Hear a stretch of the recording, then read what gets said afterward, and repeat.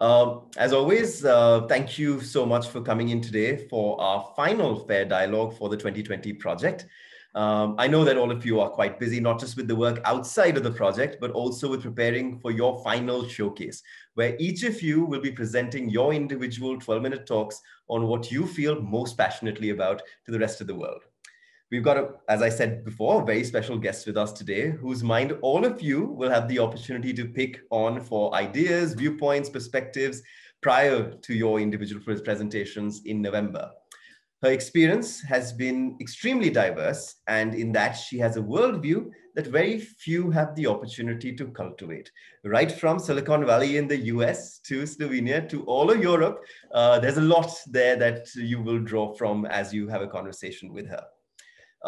Through all of these numerous different positions that she's held over the years, in one way or the other, her work has always focused on empowering individuals and taking actions that ensure collective betterment that focus on building communities together and improving the quality of life for all. Always taking the opportunity to contribute wherever she can. She has kindly agreed to set aside, as I said before, 2 hours of her time for us today, not just to present her views and her vision for our world, but also to provide her feedback to all of you wherever she can. So without much further ado, I'm extremely pleased to welcome our guest for today, Ms. Violeta Bulc, who has been the former Deputy Prime Minister of Slovenia and the former European Commissioner for Mobility and Transport. Beyond that, as you will be able to tell once she speaks with you, she is a visionary with ideas for our world that have the potential of, as what we keep talking about, rewinding the harm that we've caused to society and allow us to move forward with a plan, right? So thank you so much, Violeta, for agreeing to speak with us today. To everyone else on chat, to all the change makers, feel free to raise your hands well in advance so that once Violeta has spoken, then I can come to you and then you can have a dialogue with her and move forward. And to those of you who may not have adequate bandwidth, type your questions up in chat and I'll make sure to put them across to her. So Violeta, all over to you. Well, thank you very much. I cannot tell you how thrilled and curious I am how these 2 hours will go. I hope you all feel very privileged to be part of such an exciting project that all it wants to do is expand your minds. That is very rare to see. So all my compliments really to the organizers, to this brave vision of Ramit. This is really, really special. So when I saw your talk on TEDx, I said that would be really my honor to be part of your initiative. So thank you again for giving me a chance. And my dear colleagues, young participants, today's dialogue depends, of course, a lot on me, but equally on you. So please do not hesitate raising your questions, even during my hopefully short speech and then just engagement over your questions. If you want to expand your mind and co-create the future of the society, you have to speak out and you have to speak up. So make sure that you use that. Of course, whenever you do it with the respect and with the energy of being humble to the fact that you can actually do it. Because many people take over some ideas and then they feel that they own them. You know, ideas come because the moment is right, because the congestion of consciousness around us is right. And if you are chosen to be the one who communicates that idea, that's a real privilege, but we need to be extremely thankful to all that created the moment for us to see. I'm very much, I can say that at the beginning, an advocate that knowledge should be universal good, should be shared and not charged for. Hopefully throughout today's discussion, you will understand why.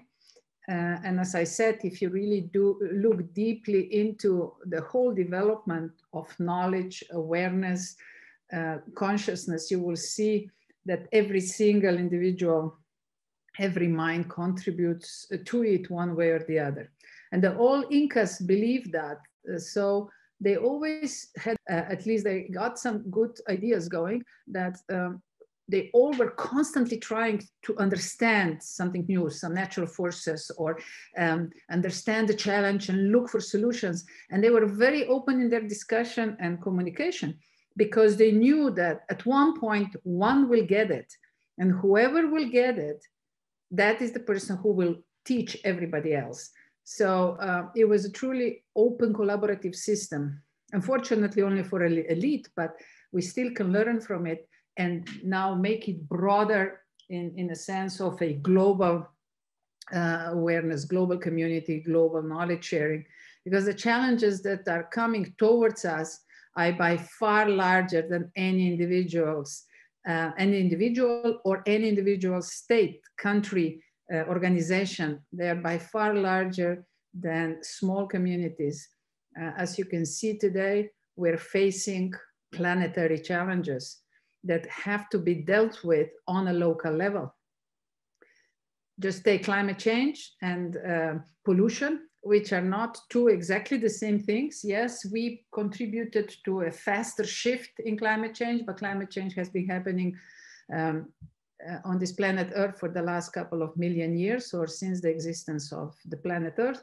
But what we need to be aware of, that we are contributing to the speed of changes beyond natural capacity to adjust, because things that used to last maybe centuries or even hundreds of thousands of years are now done in a matter of one lifetime. So that is our worry. And so of course you cannot address it only in India, you cannot address it only in Slovenia, you cannot address it only on one global corporation level, or even not only on the UN level, because it has to be part of every single one, every structure, every individual, every group. We need global cooperation and collaboration. And the worst thing we can do is hide information, hide the knowledge that has evolved based on the experience of all. That's one very important message to you. And the other one is, of course, if we take a look at the pollution itself, that's purely our innovation. We've been doing really well. You know, our innovation really manifested well. We have to say that. But unfortunately, with tremendous negative externalities. So it is our duty and it is our privilege, because cleaning our behavior, cleaning the planet Earth means cleaning our inner world, means thinking differently, being truly connected with the natural forces, what we all the time are. At one point, we started talking about nature and people, nature and humans. I mean, for Christ's sake, this is one. We are nature, not just something along the nature. We are nature. And as soon as we go against these laws of nature, of course, it doesn't feel right deeply inside. So that's another invitation, that once we deal with pollution, we will progress as individuals tremendously. And of course, the latest pandemic and COVID is just another reminder how connected and intertwined everything on this planet Earth is. And I can sort of make a statement, which I would love to get your response to, is that currently the global connections and global intertwining is led by economy and trade. So all of a sudden, through this COVID, became aware of this global connectiveness, because we are all challenged by the situations that are happening on other continents. I'm sure India can feel the challenge of European Union. We feel the challenge of India and China and United States, because all our businesses are very closely connected. So here we have a serious call from the nature to re-examine what are the values based on which we do this. what is the content of these trade mechanisms, of these market-driven models. And I will say it now and probably a few times later on, that we have a unique opportunity now that we start coming closer to the natural behavior and say, let's open the books, let's show the structures of value networks, let's show how the distribution of margins is achieved, and let's share it fairly.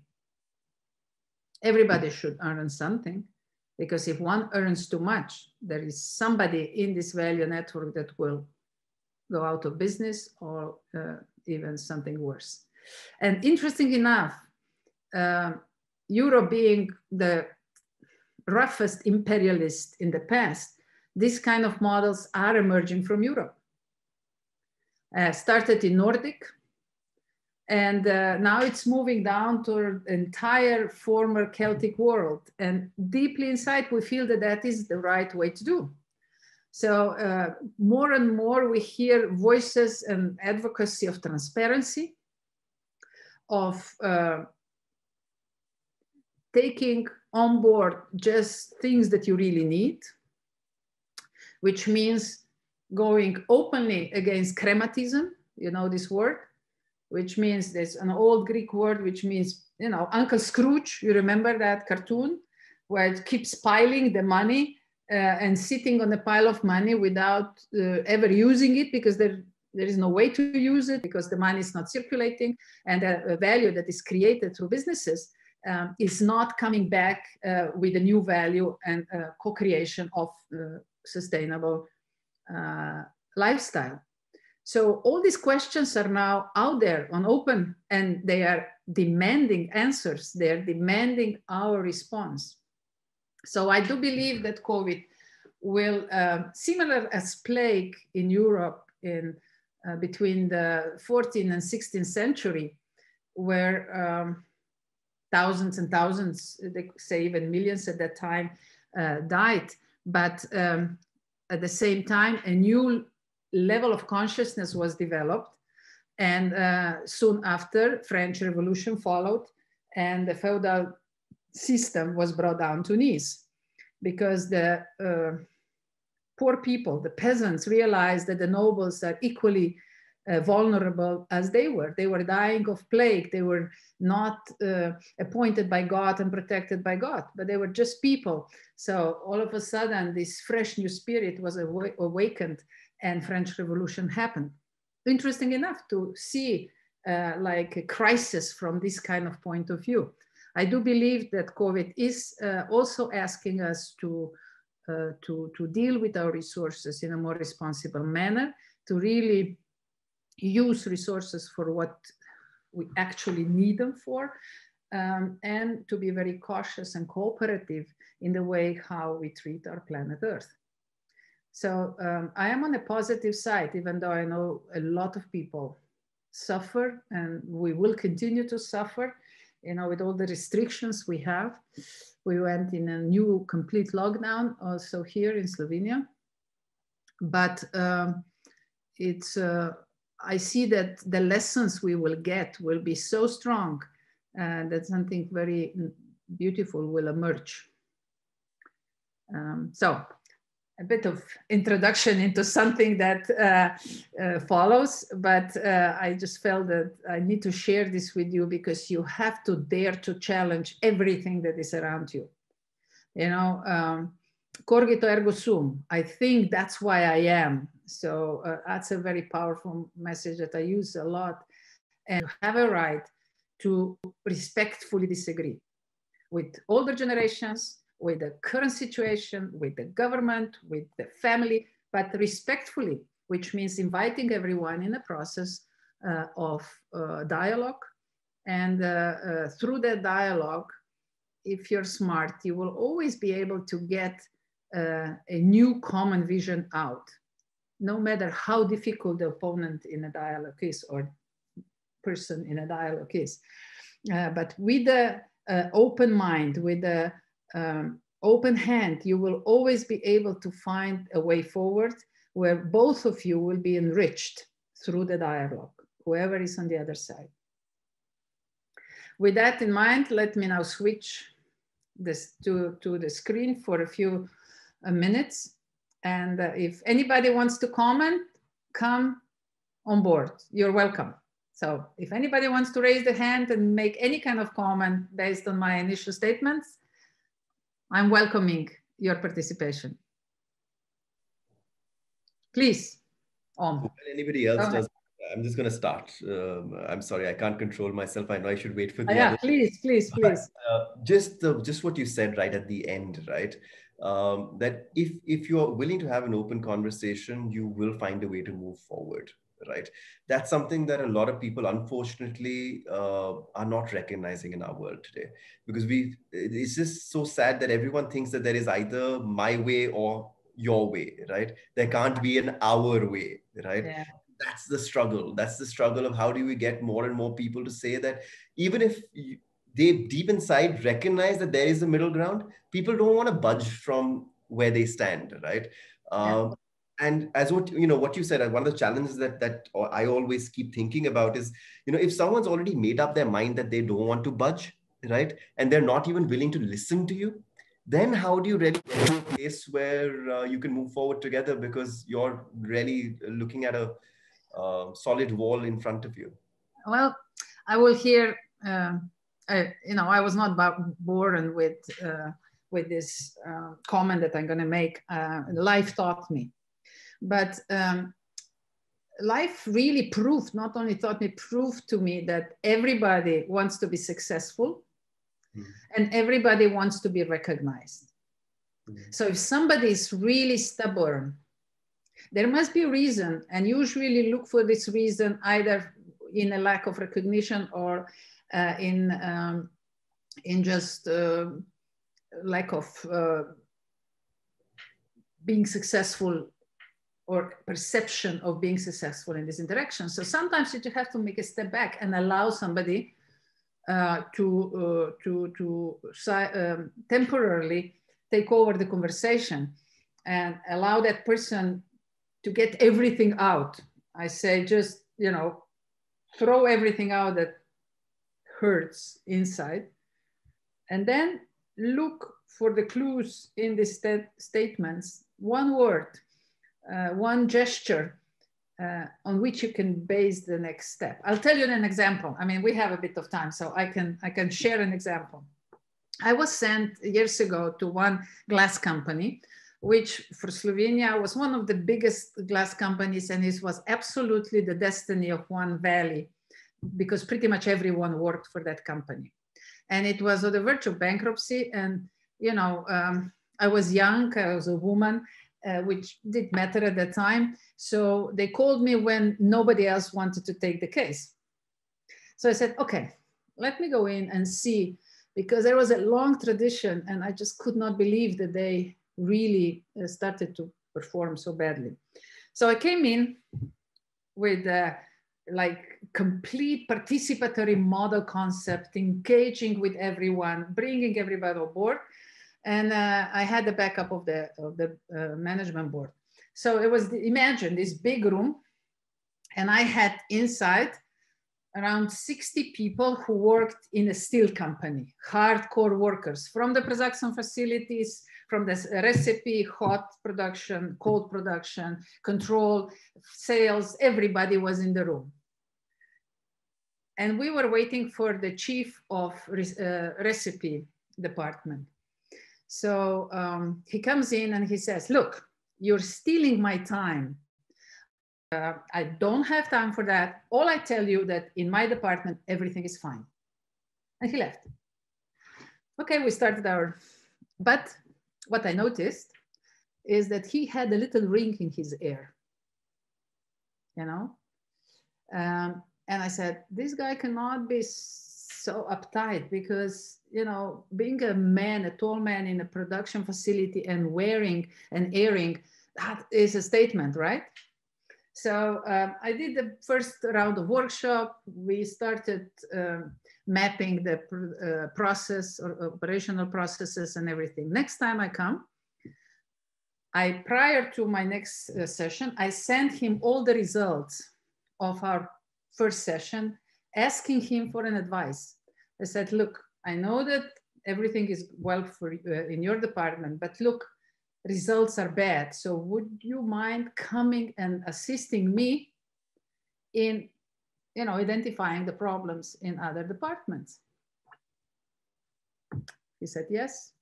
He became my most devoted supporter. And at the end, he became a director of the entire production facility. I could have really started to scream, complain to directors and everything, yeah? But I would lose the most valuable member of my team for the future.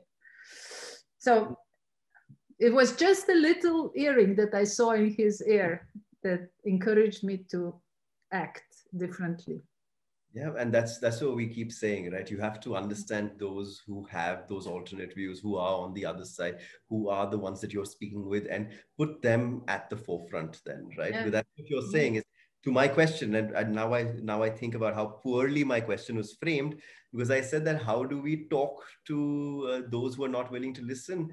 And the answer you've given is that no, you need to observe and listen. Talking will You come. let them talk. Yeah, you let them talk, and you will always find an opening. Yeah. Shivani, you've got something to say. I can see your hand raised. Yeah. Am I audible? Yes, please. Okay. First of all, glad to have you here. And what I wanted to ask you was, and of course, I feel like you would have a really unique perspective on this, is that... I'm sorry, but I cannot hear the lady. Yes, network issues, unfortunately. Shivani, would you want to type that out for us? Sure, I'll do that.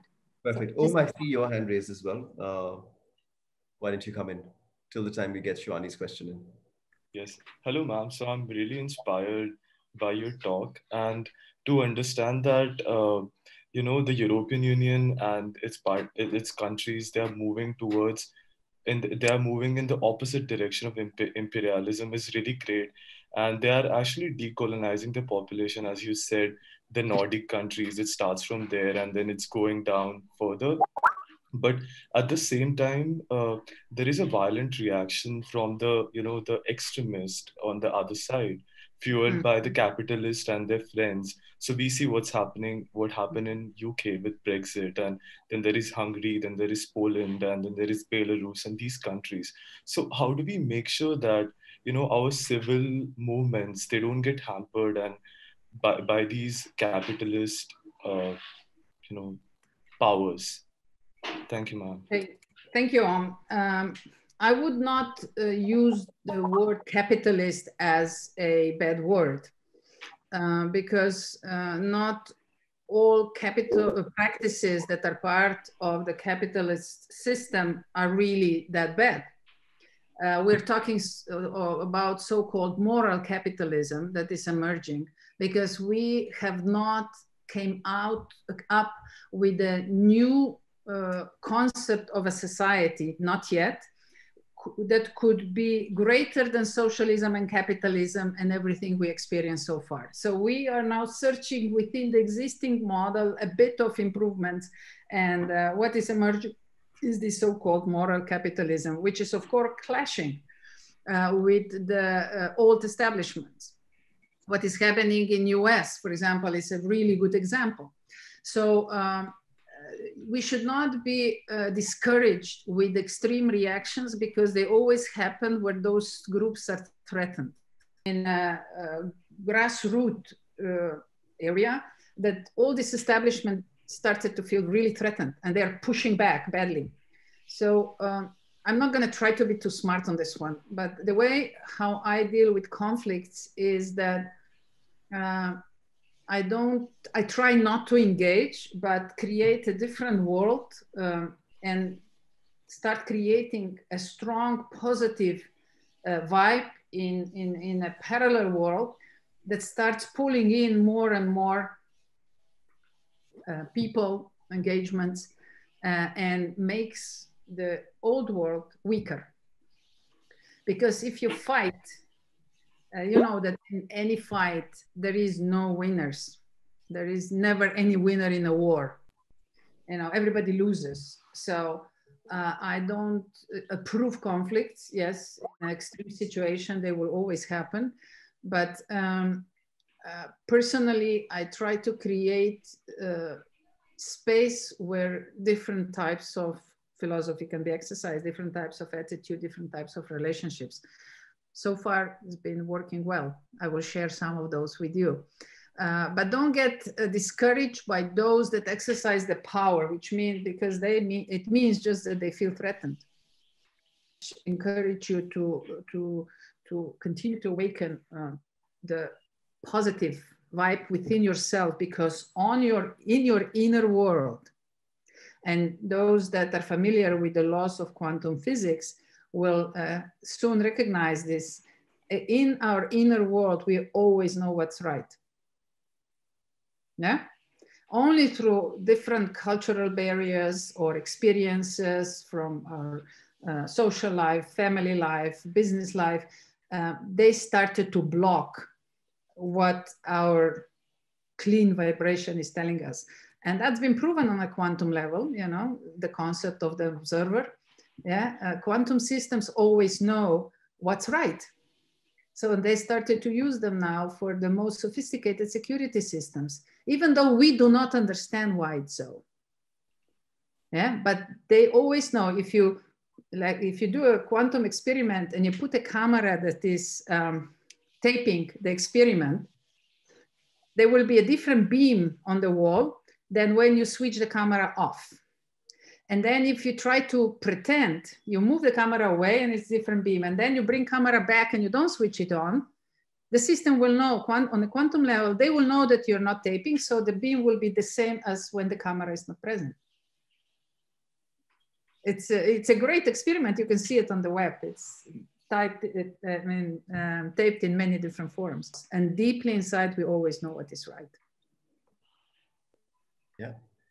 No, absolutely. And I think, and that's the core, right? Instead of the conflict, you focus on what is other than the conflict, right? And then that becomes a priority. And then it just becomes so much easier than to even have conversations around the conflict. So Chimni sent in her question, Violeta. I'm just going to read it out, paraphrase it slightly. Her concern has been, and I know this because I've spoken to her earlier as well about things like that. Invariably, governments do not necessarily understand the ground level changes that are required, and the policy changes that those at the ground levels actually get impacted by, right?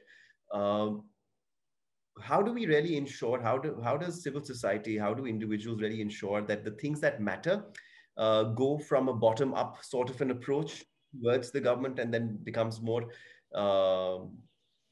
relevant for them to really take care of and to do something about, than the top-down kind of an approach that we have right now, where governments across the world may perhaps not even understand the ground level concerns and issues of their people? Well, it's not an easy question, but it's a good one. Thank you. It's really easy to blame the government for everything.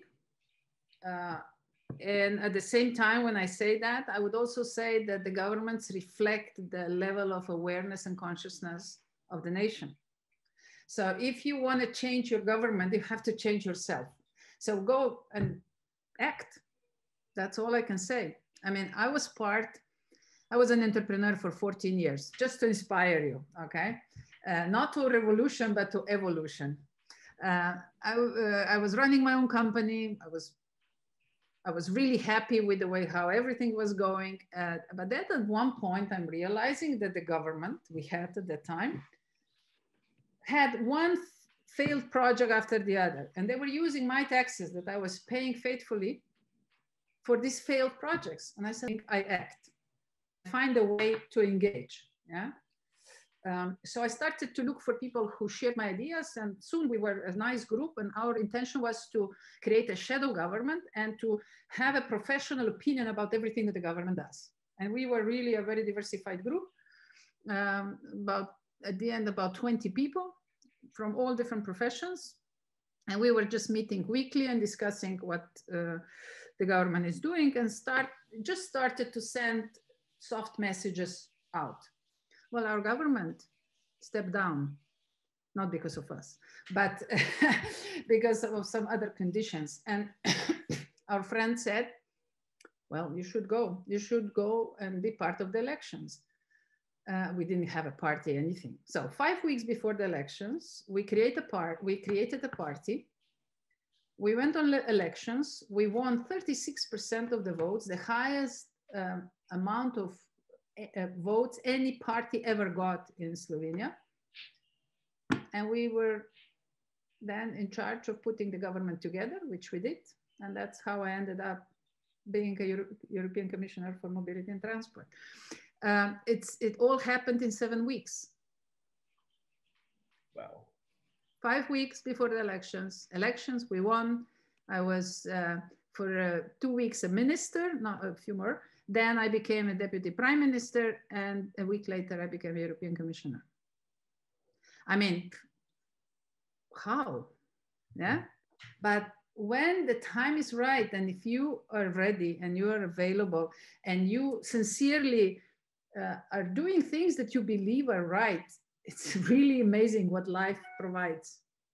I cannot say anything else, because I was not really creating this. I didn't want to be a minister, but we didn't have anybody else, because nobody wanted to join us in a team, because they thought we were going to last only a couple of weeks. So I became a minister. I didn't ask to become deputy prime minister, but somebody from our party had to be, and had to be a woman, because other 2 deputies were already men. Yeah, I never dreamt to be a European Commissioner, but our candidate was rejected by the European Parliament. Either was or is at least deputy prime minister or prime minister, and I was the only one who qualified. I mean, I was happy to do the job, but I never planned to do that, but I wanted to create a change. Are you with me? Yeah. That's the message I want to give it to you. And you might not end up as a prime ministers of India, but if you do things from your heart and things that you really believe, you feel it inside that you have to do, don't hesitate.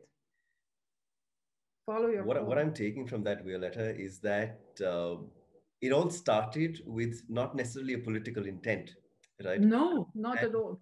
And you were successful in that outside of the government as well. You actually, it turned into a success what you sought out to do. And if the result of that was, of course, you getting 36% of the votes, the highest ever, and so on and so forth, it's still all part of the bigger picture that you were seeing, right? And then it just became part of the journey, not necessarily the end in itself, right? Exactly. Which is what we need to remember, is that if there's something that we're passionate about, something that we want to make a difference for, and as what you said very rightly, it's easy to blame governments, right? I think it's important to be critical of them. That I always maintain. It's extremely important to be critical of them. Yes, absolutely. At the same time, recognizing the fact that if there's something that you think is amiss, the only person who will actually do something about it is you, because you know what's going on inside your mind. So you have to, as what you said, take action. And connect with people who share your thoughts. But there is another hidden message in it, because if I look back into my life, there were so many almost strange things that happened to me, and things that I had to learn, that I had an opportunity to learn or get engaged. Even my move to the United States for 5 years, I was in Silicon Valley. I mean, I never asked for that, but opportunity presented itself, and I said, okay. But when I look back, I was already getting ready for that, because I paid myself a month of English course in Cambridge, because my English was weak at the time. Not that right now it's really that good, but it was much worse, believe me. And I didn't know why that call was inside me. But half a year later, I realized that if I didn't take that course, I would not be able to pass the exams for the University of the United States, and I would never get a job in Silicon Valley. You know, it's like life provides us with opportunities, and we just, even sometimes they seem irrational. If you feel inside that they're right, go for them. because you never know what comes next. True. Jasjeet, you've got your hand raised for a while. Hi, am I audible? Yes. Hi. So, hi, ma'am. So, I just have one small question. So of course, when we talk about climate change, we have seen a lot of activists that have come up, and particularly activists that are 16 years, 17-year-olds, people like Greta Thunberg, and there are now people coming up in India as well. So that's one side to the story. But on the contrary, you look at certain heads of states that very clearly say that do not still acknowledge that global warming is still an issue, or they do not give it the importance that they should be giving it. um, so someone who's formally served in a position of the government, how tough does it make your negotiations with other countries on certain agreements or on certain policies when it comes to critical issues like these? Well, this is one of the proofs that our society evolved, because we, as I mentioned before, we're becoming more and more aware of this global connectivity with these global intertwining relationships. So we started in the past, started to create multilateral environments where we can meet and negotiate. This is something, for example, that the American president, current president, is very much against, because this kind of multilateral negotiations, they don't allow too many manipulations and doing favorites, but it is in an open field because many participate. I was part of many multilateral global negotiations, especially for aviation and maritime, for example, for climate change negotiations. I think we will see more and more of that. Currently, I'm so happy that nobody else joined United States in their attempts to destroy multilateral polygons or even organizations like WHO, for example. As soon as US exited, China entered it. So it gave it the strength back, because even China realized that they are not strong enough to stand on their own. They have to negotiate. Yeah. For example, I was negotiating with them on a Silk Road connection between European continent and Asia, and it was really hard at the beginning, but and it took a long time to develop trust, constantly proving that there is no hidden agenda, no imperialistic intentions. And of course, I needed the same guarantee back from their side. But then we found common ground, started to do a joint analysis, and started to learn how to trust each other. And it takes a long time before you develop this trust, especially if you have a bad history or some sort of unclear historical moments.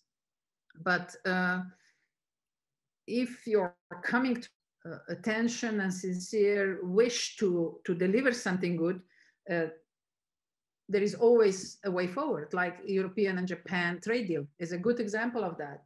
You know, all odds were against us, but because there was a real sincere commitment, not only to trade deals, but also the clean agenda, we had a common sort of shared vision that we want to send a message that green is a serious political topic. So we got this deal done. And it's a fantastic deal for both countries. I mean, for European Union and for Japan. So I'm not sure if I answered your question operationally enough, but basically multilateral, first you need to create a space for these multilateral negotiations take place. And it's physical space, it's logical space, rules that you have to agree. And this is something that the EU is now very firmly standing for. It's a rule-based negotiations, it's a rule-based multilateral agreements.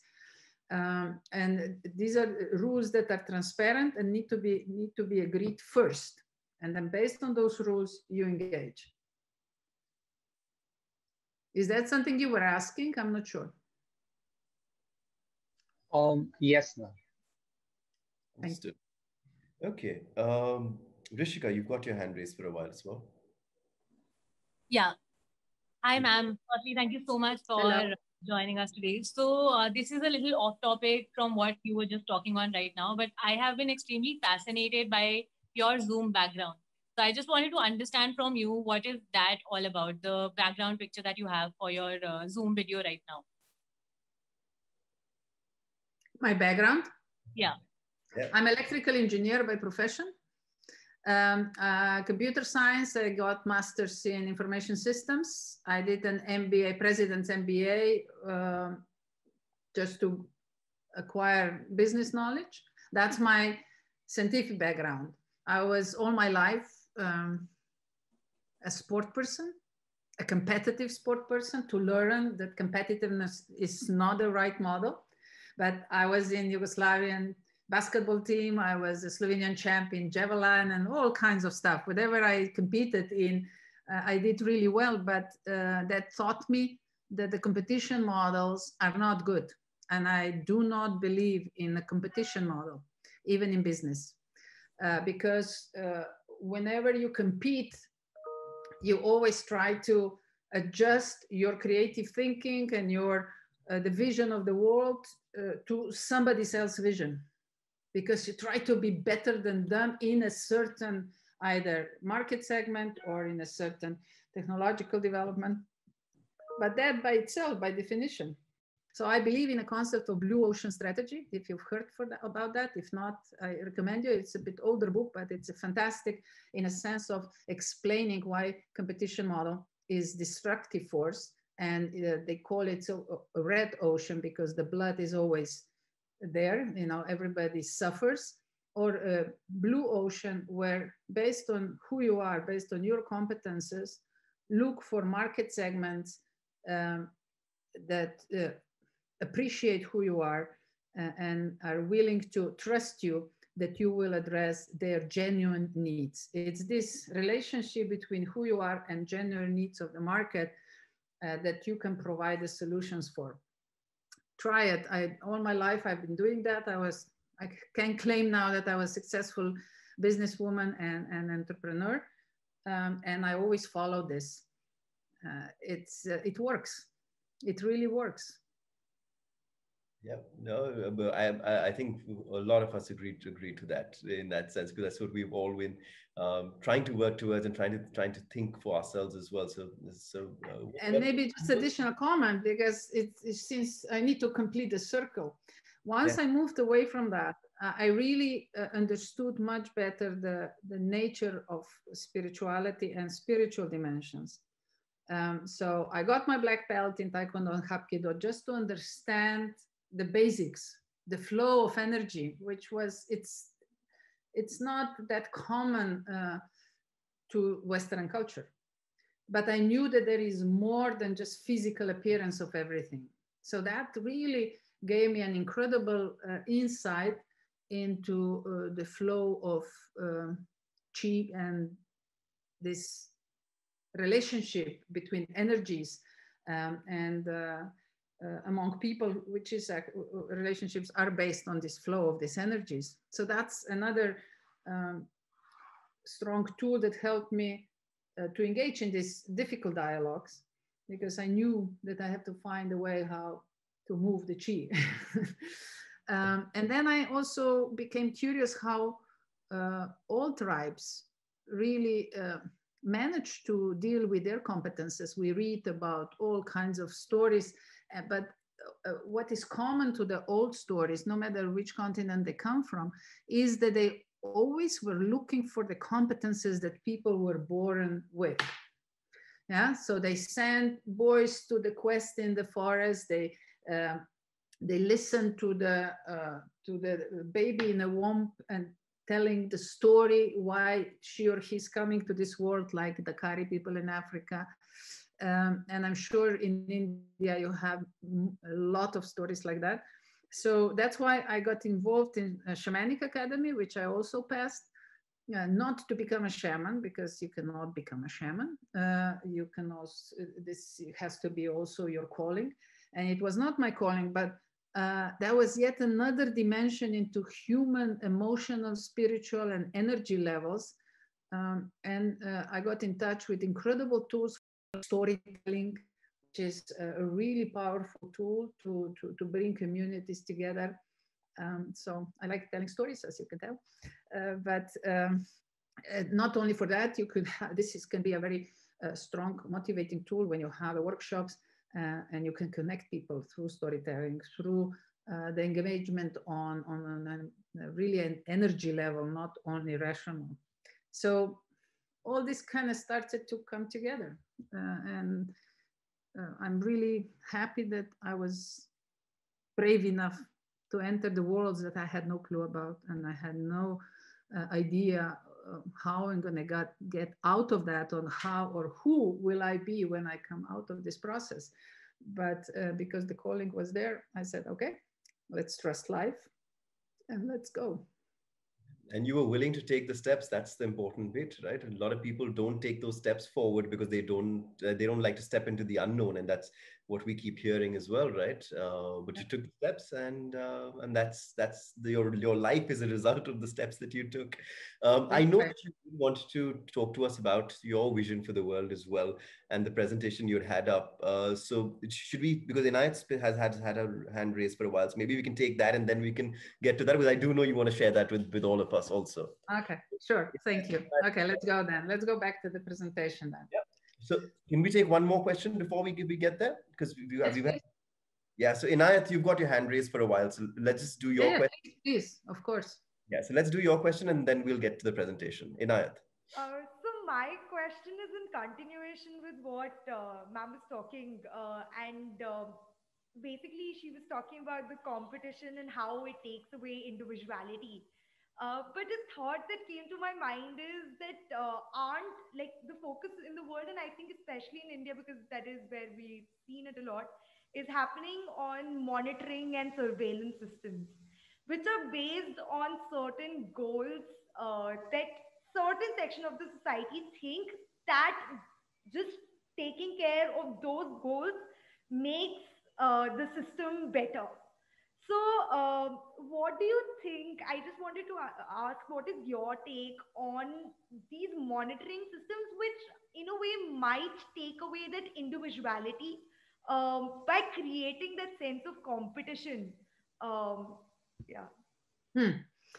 Well, thank you very much for this question too. It's a bit tricky one, but let me be very frank. I don't see any problem with the goal-based projects. I don't see a problem with the governance models, but and I would dare to speculate that there is you don't need competitiveness in order to follow your goals. I mean, I have my own goals. Primarily, I have now mission more than goals. But when you have a group of people, somehow you need to establish shared values, shared vision, and possibly at least the major couple of goals that you can reflect the journey that you are going through together, and compare them to with goals that you want to achieve along the way. So competition or no competition, goals can serve you as a tool. And governance model doesn't need competitive model in order to be useful. Governance model just establish different points in either in an ecosystem, in an organization, or on a journey against which you compare your achievements. And you can always change them. You have to be ready to change the goals too. They're not something like static because the world around you is changing all the time.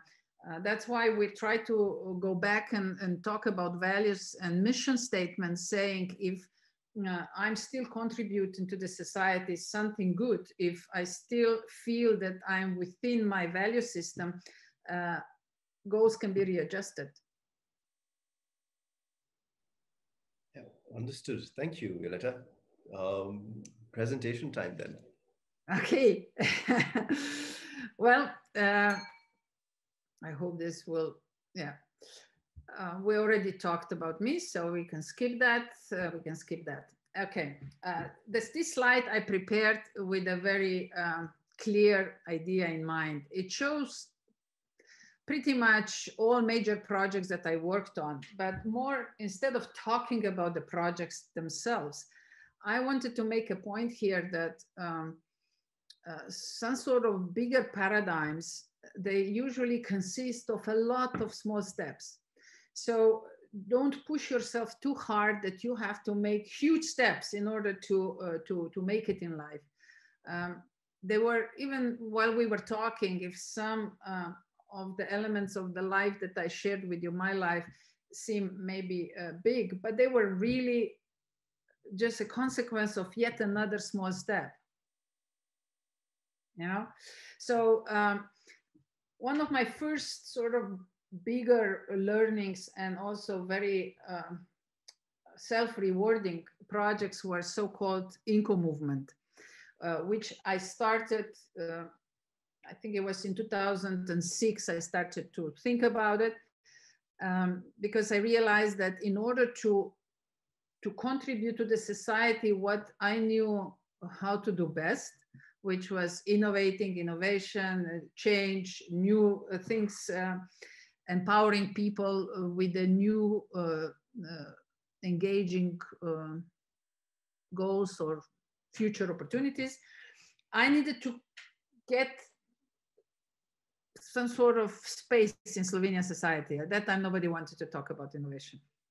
So I created a movement, and over the course of 6 years, about 6,000 people got involved. If I tell you that the population of Slovenia is 2 million, that's not too bad. 6,000 people that were actually active, and we started to come together with different projects, and everything was open. We shared everything. This is where I tested this concept of sharing and capitalizing then through the products, through the services on the market, this shared information. It wasn't easy at the beginning because many people were afraid of sharing. But after a while, they realized they gained so much from the collective that they were able to and willing to participate fully with their knowledge. So we had no money for this project. That I think it's important to say. The only financial expense was sometimes we had to rent rooms, and this is where my company then would appear as a sponsor, or we had to pay for some tea and cookies when we had smaller groups and meetings. But everything else was done on a volunteering basis through participation of people who were interested. And in most of the time, we didn't have classical conferences, meaning whoever came was already an active actor of the event. So we learned so much. And I shared, if you go to my page on Ecocivilisation, which you have the address at the end, you will see this book. We published a book then about manifest in innovation, journalism, innovation, communication. Because we really wanted to share with everyone the experiences we went through and the power of collective engagement and sharing of knowledge. So with that, we then enter even into a broader engagement on a global scale, which is the next book, which is The Magic of Contribution, where we show how we engage in the entire global community. My activities brought me to the advisory board at Stanford University for this area, innovation communication, where I was for 5 years. And again, we co-created something from scratch. Before we started to engage, there was no hit on internet on innovation journalism. Now, when you Google it, you will find millions of hits. And this again showed me, this was a very valuable experience, that I could see that in 5 years' time, you can create so much on a global scale. So from that point on, I was not afraid of engaging on anything globally, because if you can do in 5 years' time such a big thing, then anything is possible, right? And you can see all projects inside, and don't copy, but allow to be inspired, because some projects that people did are really inspiring on a local community level, on a global level. it just amazes me how much you can do when you feel the right call, really. Out of that, many new business models emerged, like the model of intuition. We really broke through this negative connotation of mentioning intuition in business. So with this little model of systemic decision making, where intuition plays an important role, after a few years, everybody started to talk about intuition in business, and nobody really knew where that came from. And that, for me, is the biggest success. You know, I don't need acknowledgement. I just want to see that some good ideas became sort of a public good. You know, that is the excitement, because that means that the space has been created where a new idea, even more advanced, can emerge. And all kinds of different dimensions. Prior to that, just before I entered into this movement, this sort of understanding that businesses are going through similar evolutionary processes as we humans are going, as the nature altogether is going. And once you acknowledge them, then you can really understand how to help organizations to move on. For example, this is how this model, which was also well recognized and awarded in Slovenia, but model of business evolution came to place, where what I realized is I came in the company, and I realized that they invested in some tools or business consultancies that came from different cultural frameworks, let's put it this way. And people were really enthusiastic. They paid huge money for it. And in about a year, everything disappeared, even though there were millions of euros behind it. And I said, how? Why? And then I started to observe companies, and I realized that not all companies are always ready for all tools. Yeah. And then I started to look, what is the essence of their value creation? What are their value systems? How do they acknowledge, how do they acquire knowledge? And that's how this business evolution model came through, where we had working environments, learning environments, thinking environments, and self-aware environments. And the first one was driven by productivity. So it was a completely different organizational structure, value sets, because all they were focusing is on productivity, meaning new technology all the time, maximization of business units, and that was it. But of course, Slovenia, you cannot survive a long time with that only, because we're too small, our social system is too expensive, so you have to move on. So the next type of companies were learning environments, where they already based everything on a system of constant improvements, and knowledge became a value. So they started to flatten organizations and started to empower more people, that they could get innovation going on a process level.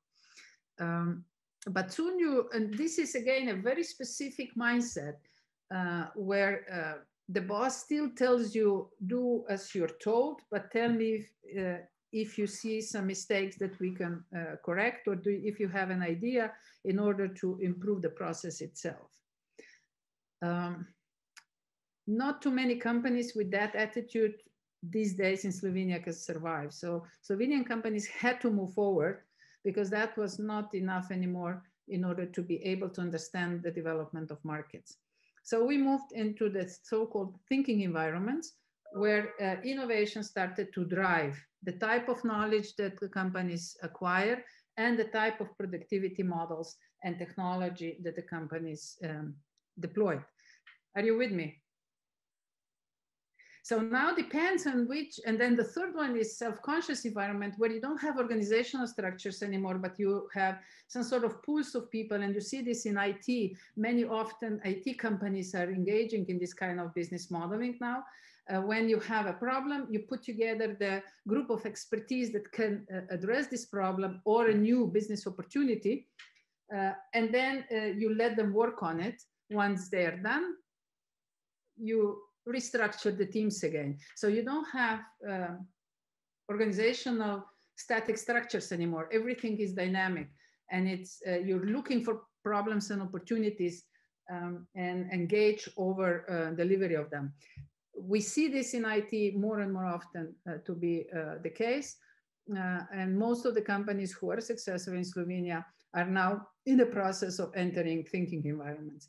So now you understand that different management tools, different HR concept, different productivity concepts are suitable for different types of companies, depends on which evolutionary phase they're in.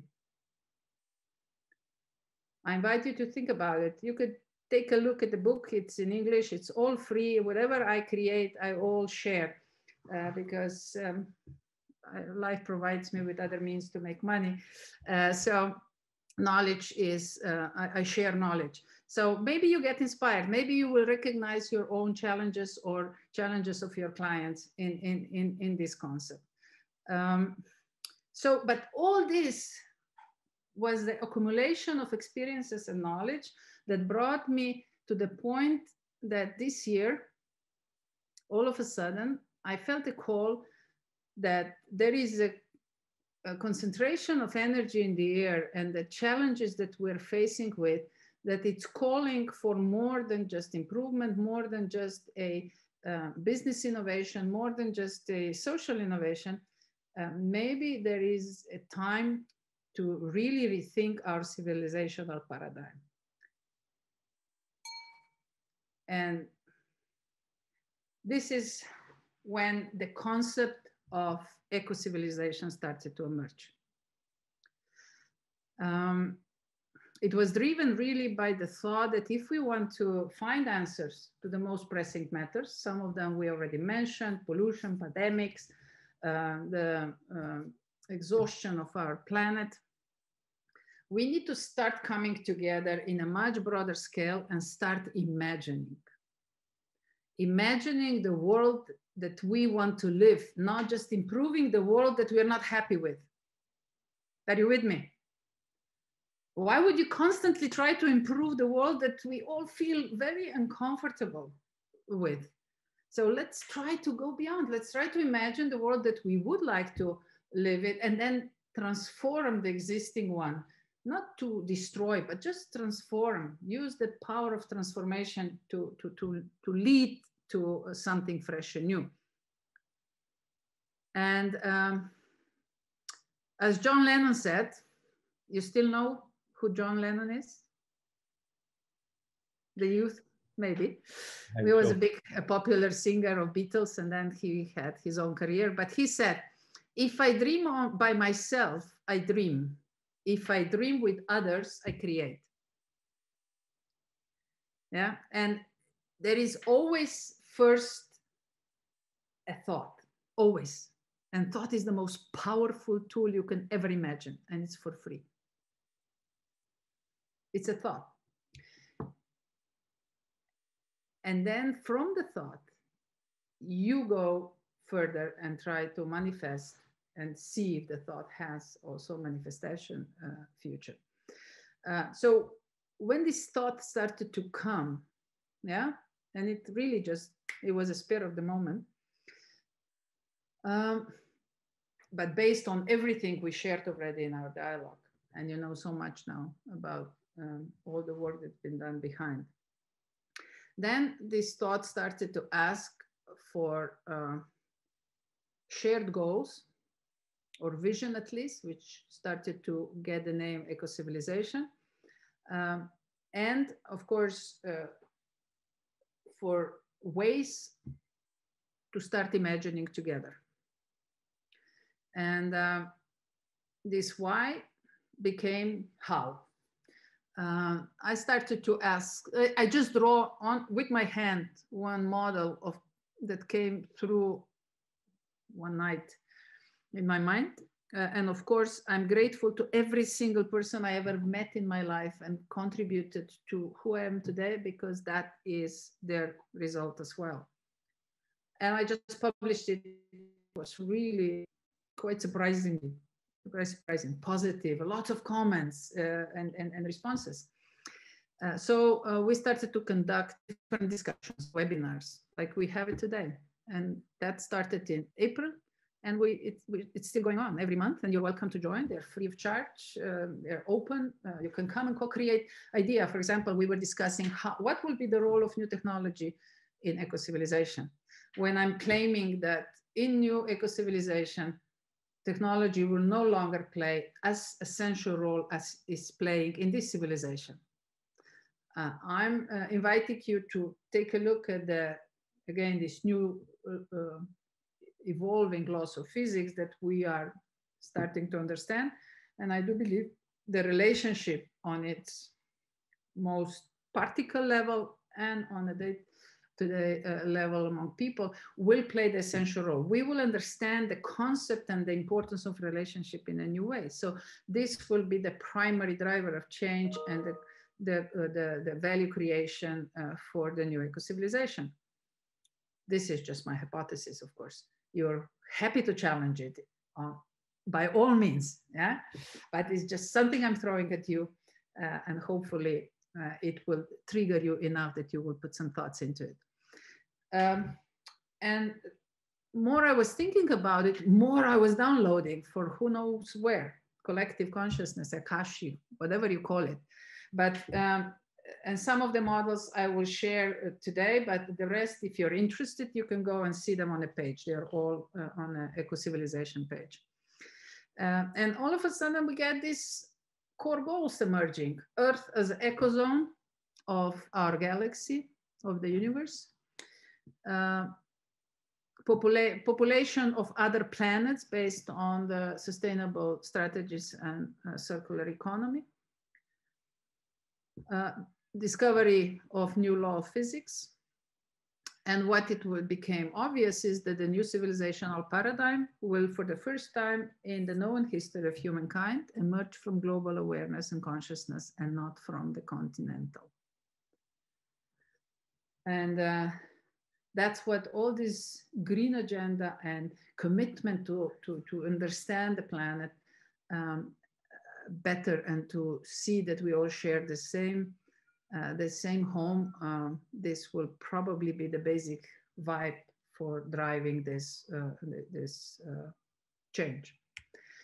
I started to pay attention to things that people were communicating, and this list keeps going, keeps expanding. There are these contradictions in the society, sort of a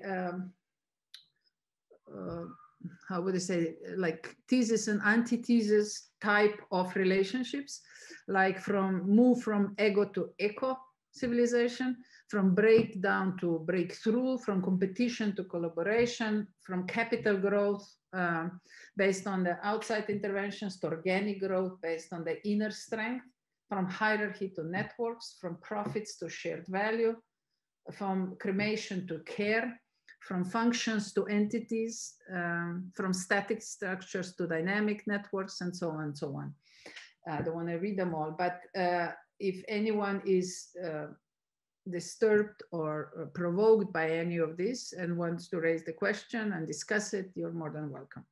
But these are now the energies and the content that is making the concept of evolutionary paradigm more and more tangible. And that's the model that emerged. One of the challenges that I was facing with also as a commissioner, European commissioner, was that I realized that we try to defend and try to protect the tools instead of humanity. What do I mean by that? There was a big shakeup on the stock exchange and everybody was worried about stock exchange. How can we stabilize it? What can we do in order to prevent the financial system from collapsing and things like that? We were worried about educational system. Oh, educational system is not serving us well. We have to add new computers. We have to improve the buildings. Do you feel there's something wrong with that? These are all tools. Health system, education system, economical models, financial models, stock exchange, buildings, that's all tools. for us to live better. So instead of focusing on tools, I'm inviting in the concept of eco-civilization to focus on what life is all about. Beings, human, animals, plants, bacteria, blobs, even viruses if you want.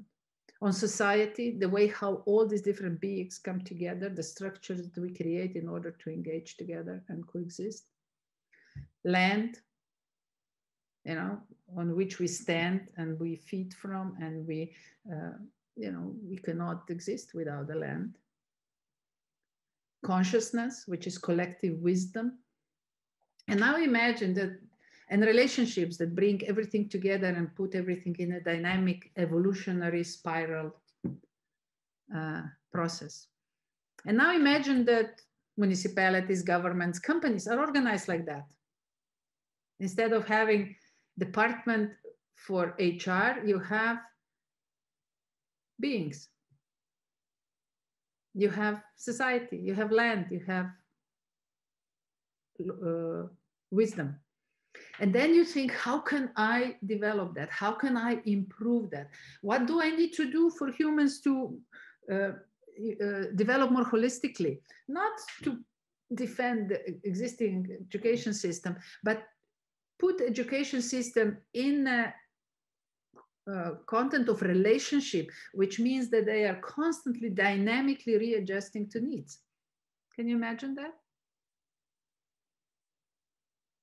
Can you imagine the world where we focus on these elements, and everything that has a connotation of a tool, we put into dynamic state, which is an element of relationship? Because then we can think about holistic development.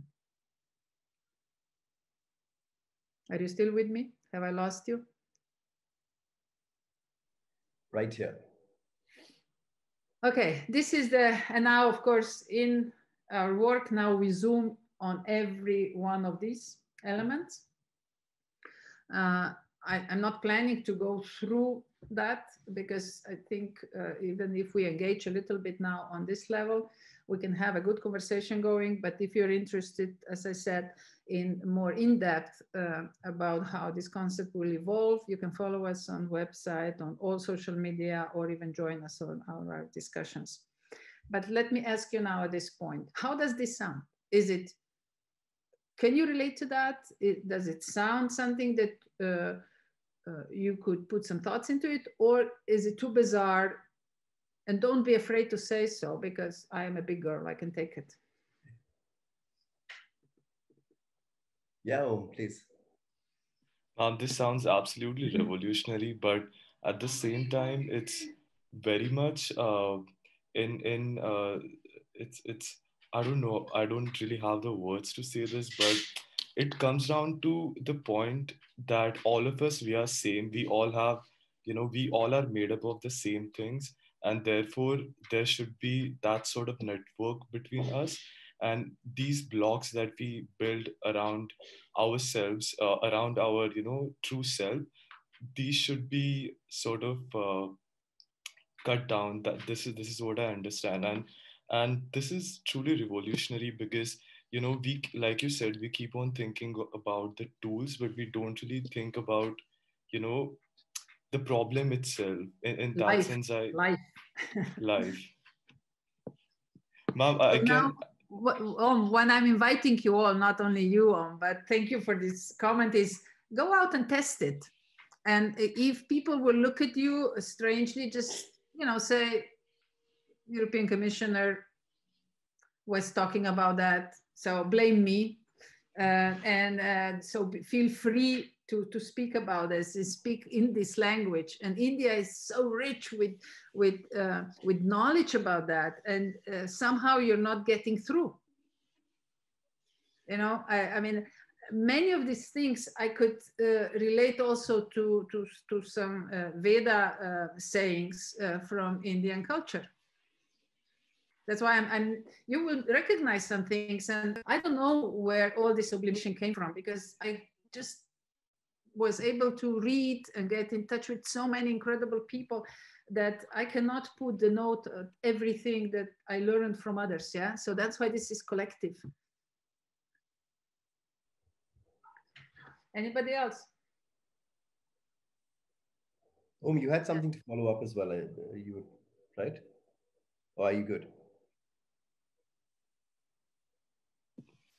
Well, Yes. so Yeah.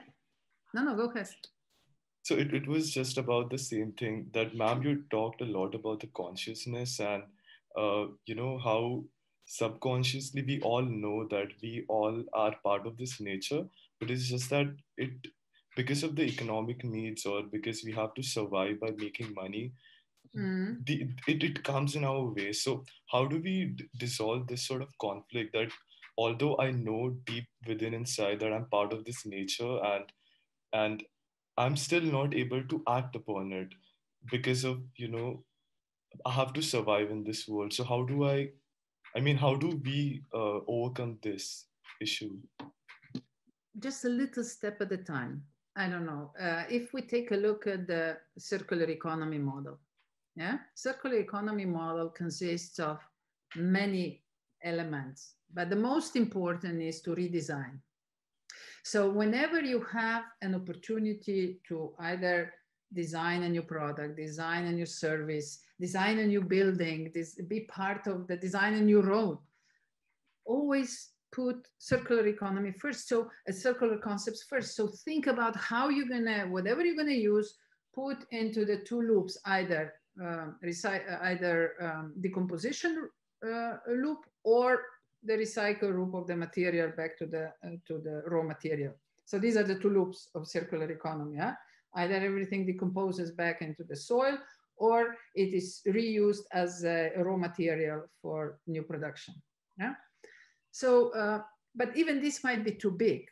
Let's go back and say redesign is really where the biggest impact happened, but you already need to be in a position. Yeah? You need to have a job. You need to be in charge.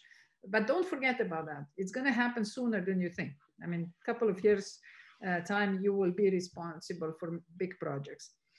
The second thing that you could always do is reuse.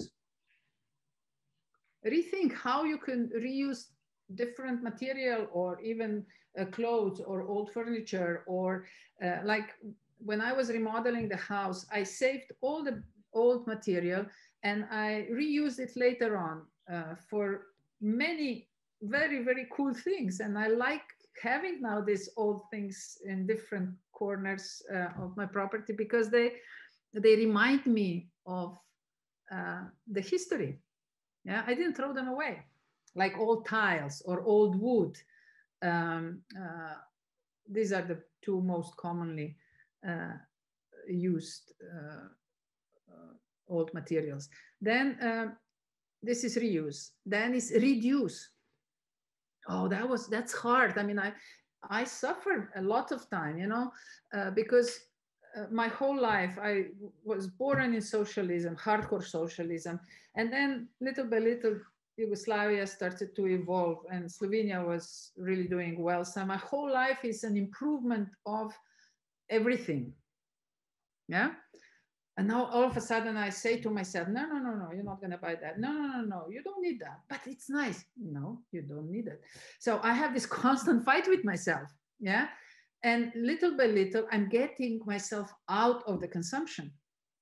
And I really try to buy, not always. Sometimes I buy a piece of clothes that I don't really need, but I like. But in most cases, I control how much I buy. I control how much waste I produce. You know, I buy the food and I eat the food. I don't throw it away. I use different pieces in a different types of food that at the end, there is hardly no garbage. I started to go to the stores where I can, I don't buy packaged food where it's not necessary, like on the markets or in small eco stores when they already have refusal. And it's great because it's much less packaging. My garbage can doesn't get filled for a week. Yeah. So these are little steps that I can do. Recycle. I mean, if you saw my kitchen, if you were in my kitchen, you would see that there are 5 boxes in the kitchen, and each box is for different type of recycling. And even though I'm not sure, once I recycle in different recycling facilities, that they really use that as a recycling material, as a raw material for something else, we are in the process of changing our culture. Eventually, this will come together. Yeah.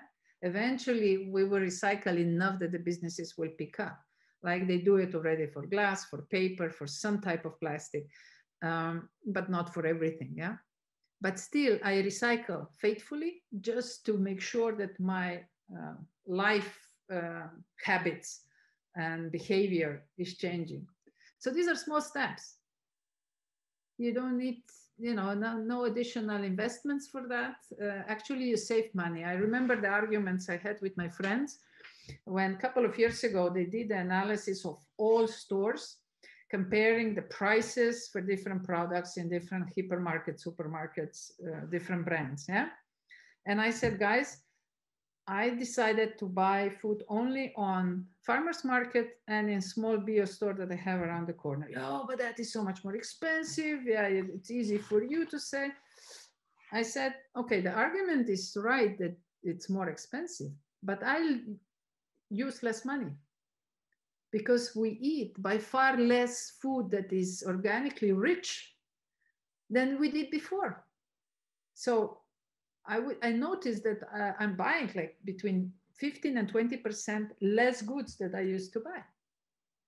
So even though that was much more expensive, at the end, we were profiting not only through just eating less, but through being more healthy, being full of energy, being able to, engage.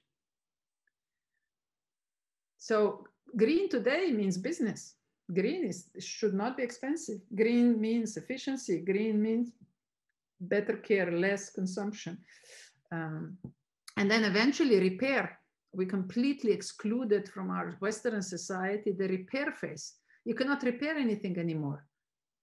I remember we had washing machine for 16 years, and there was every year there was somebody who came just to check it out and maybe cleaned it and replaced some of the parts. But now you cannot go beyond 7, maximum 10 years, and things run out.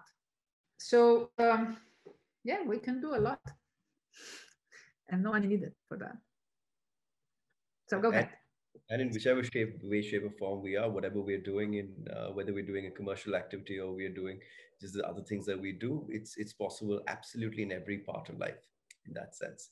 I will share one story with you from India. Yeah, I like India a lot. And my sister was sent there as a rep, and I went to visit her once, but then I traveled also by myself.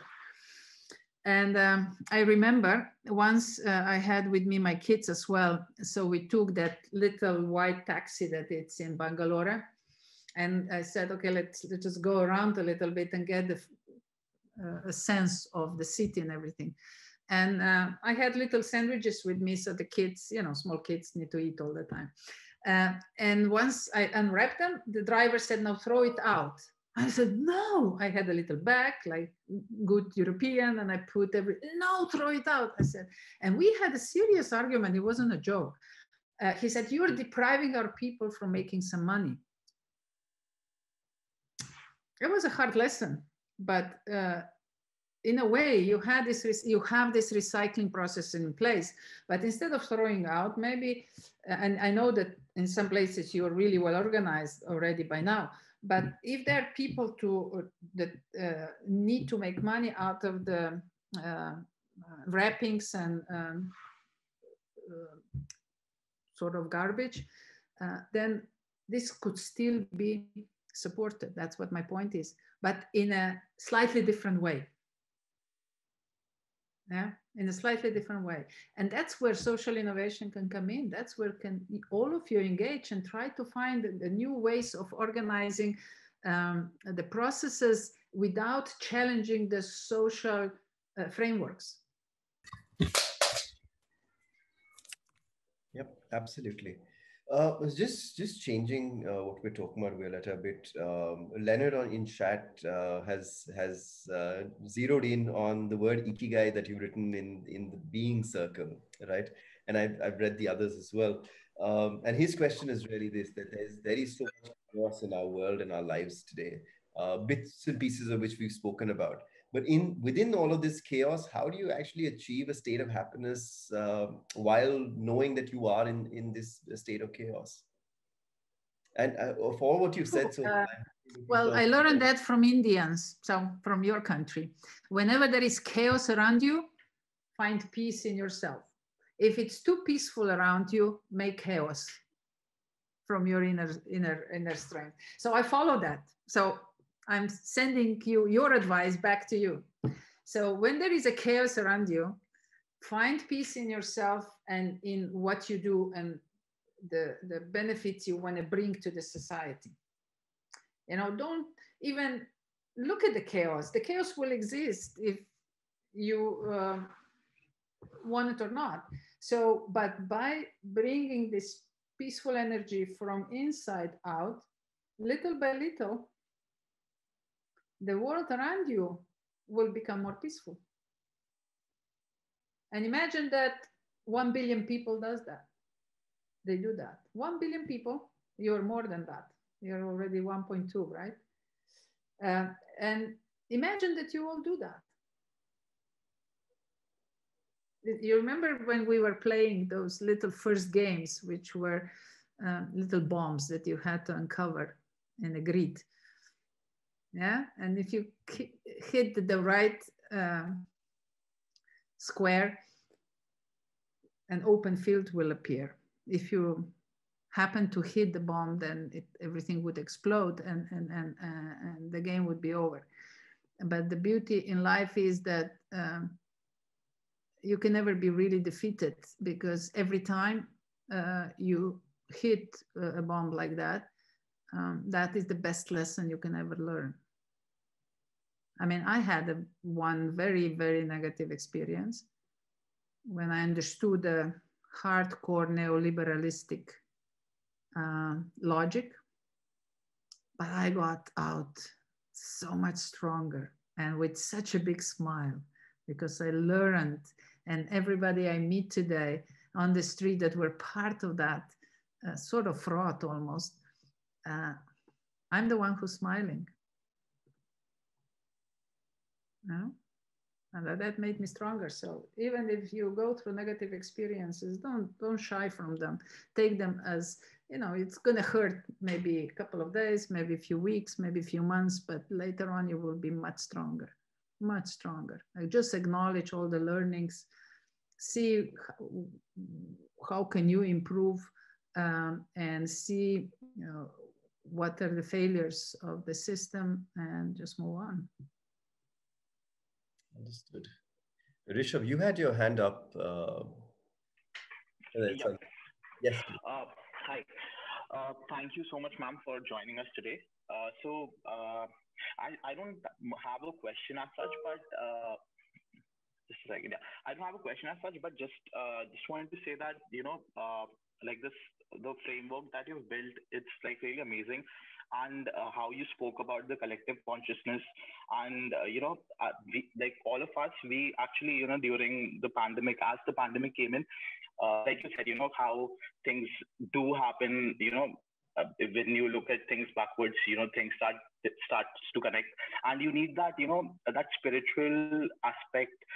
You need to understand that spiritual aspect. And what I wanted to say is that, you know, in this period of pandemic, you know, the collective consciousness of feeling, you know, scared, of, you know, feeling of, you know, of people coming together, you know, talking about how we are all in this together.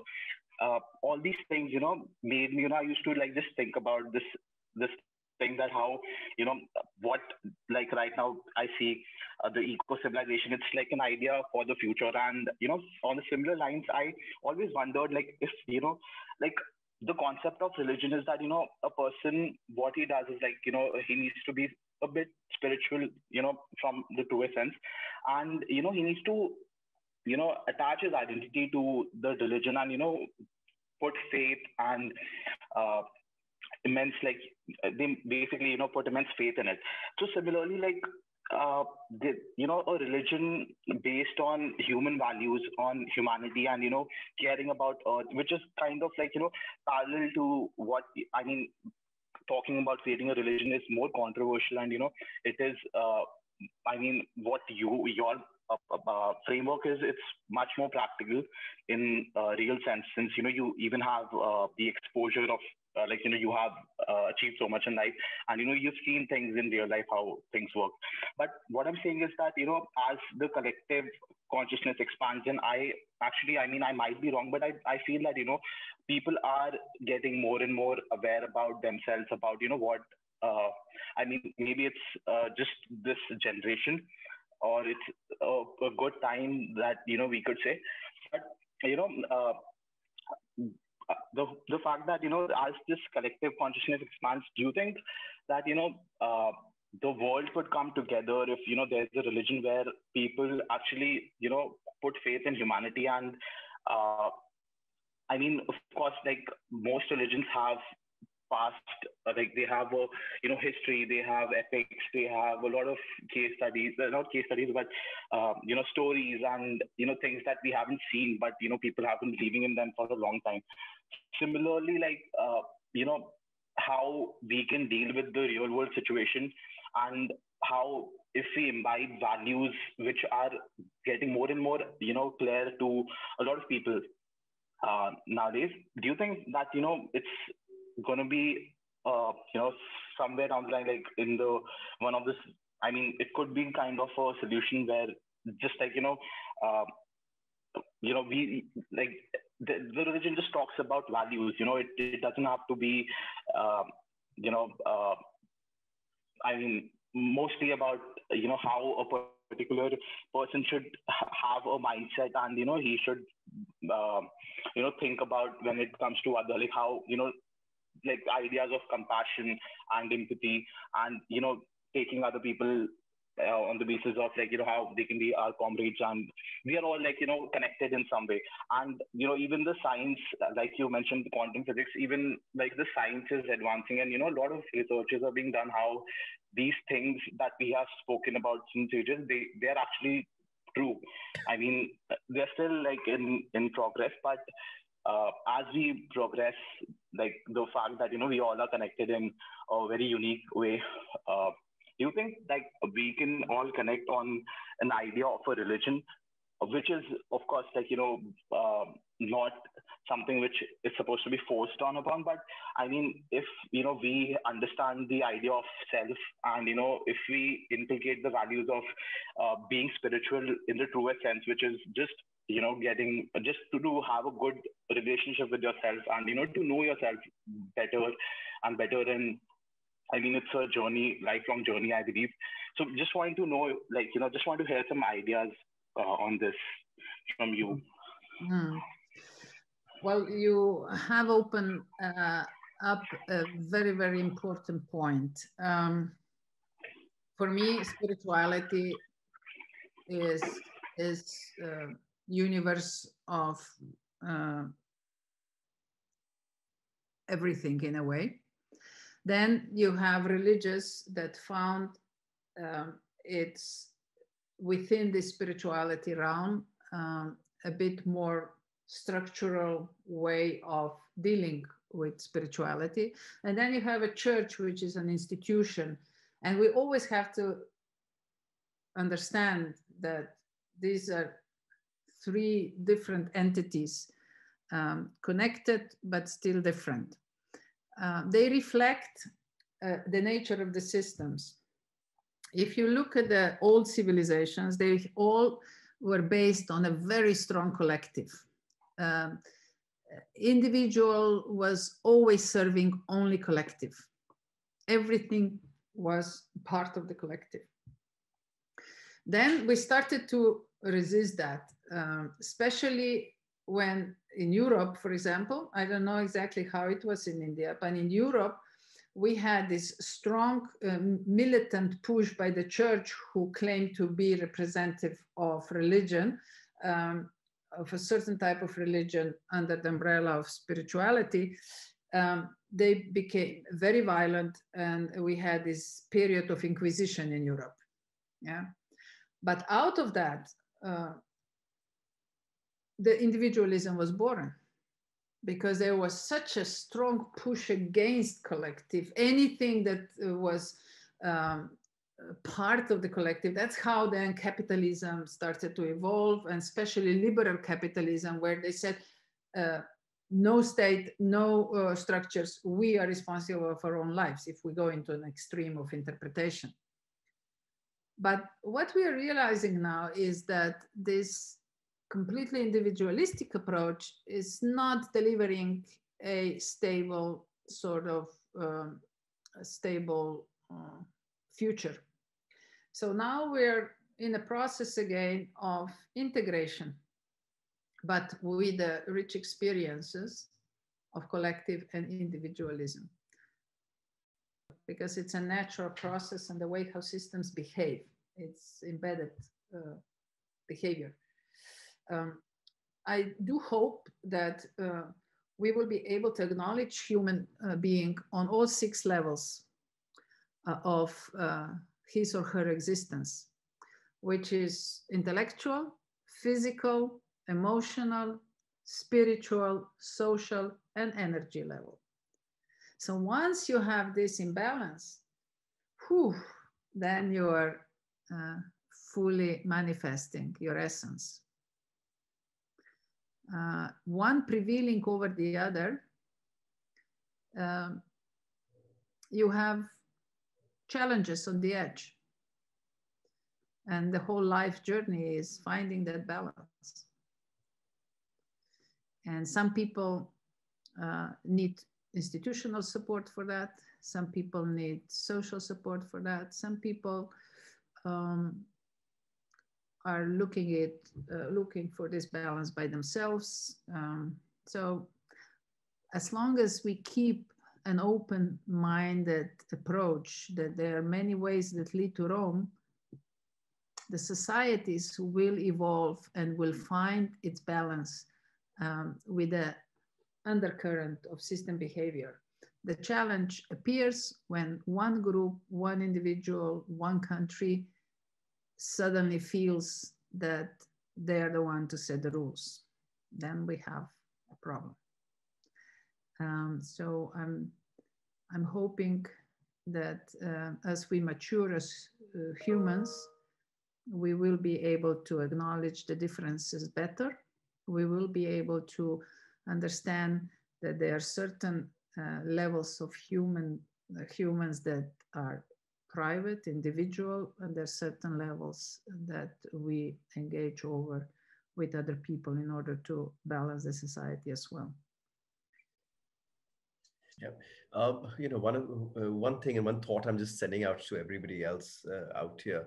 One of the things I picked up on when Violeta was speaking, and something that I think we've spoken about in different contexts as well, is the question whether capitalism is actually the antithesis to religion, right? And if that's actually a kind of a meta that we need to be aware of, acknowledge, and then interpret in whatever ways that we need to thereafter. But again, that's just something for you, all of you, to think about at some time.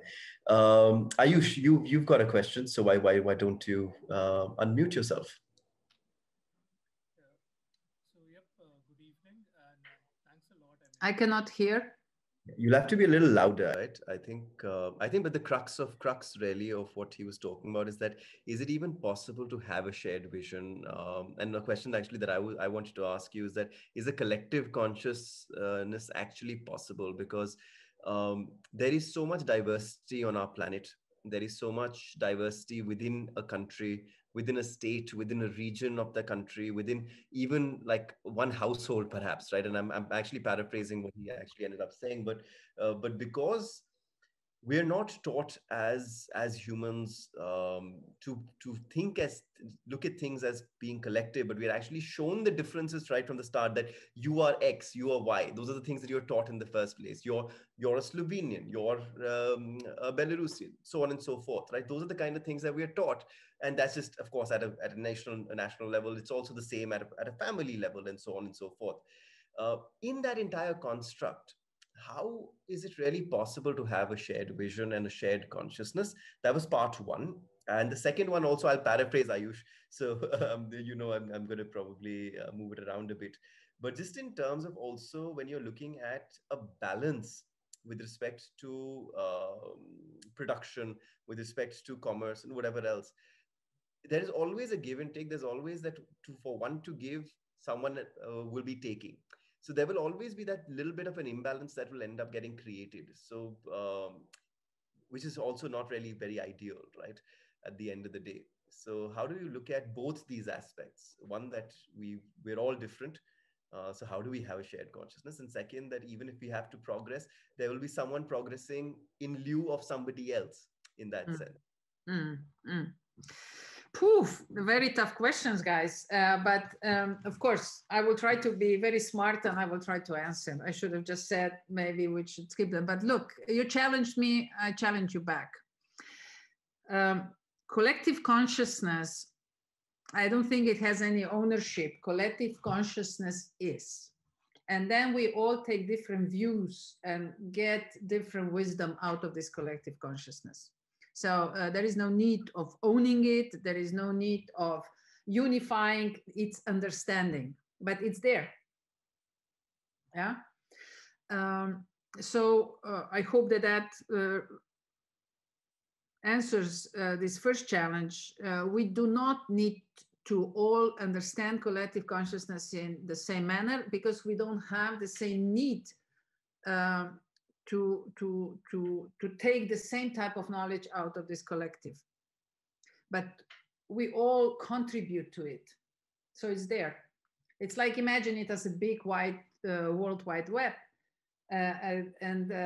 Okay, now I'm gonna, before I answer this, I'll have a question for you. How old is the concept of internet? Anybody dares to answer? I'm not gonna answer, someone else. Okay, I'm not going to waste too much time, but I will sell you back your own idea. It goes back about 3,500 years before Christ, and it originates from India. Because you guys are really smart and you change the leading gods time to time. Yeah, so nobody can prevail. And when God Indra was appointed to the leading god, and pardon my expression, I don't mean to be disrespectful of in any way. I'm just trying to tell a story which really inspired me. So when God Indra became the leading god, he didn't know much about the world because he was the god of underworld.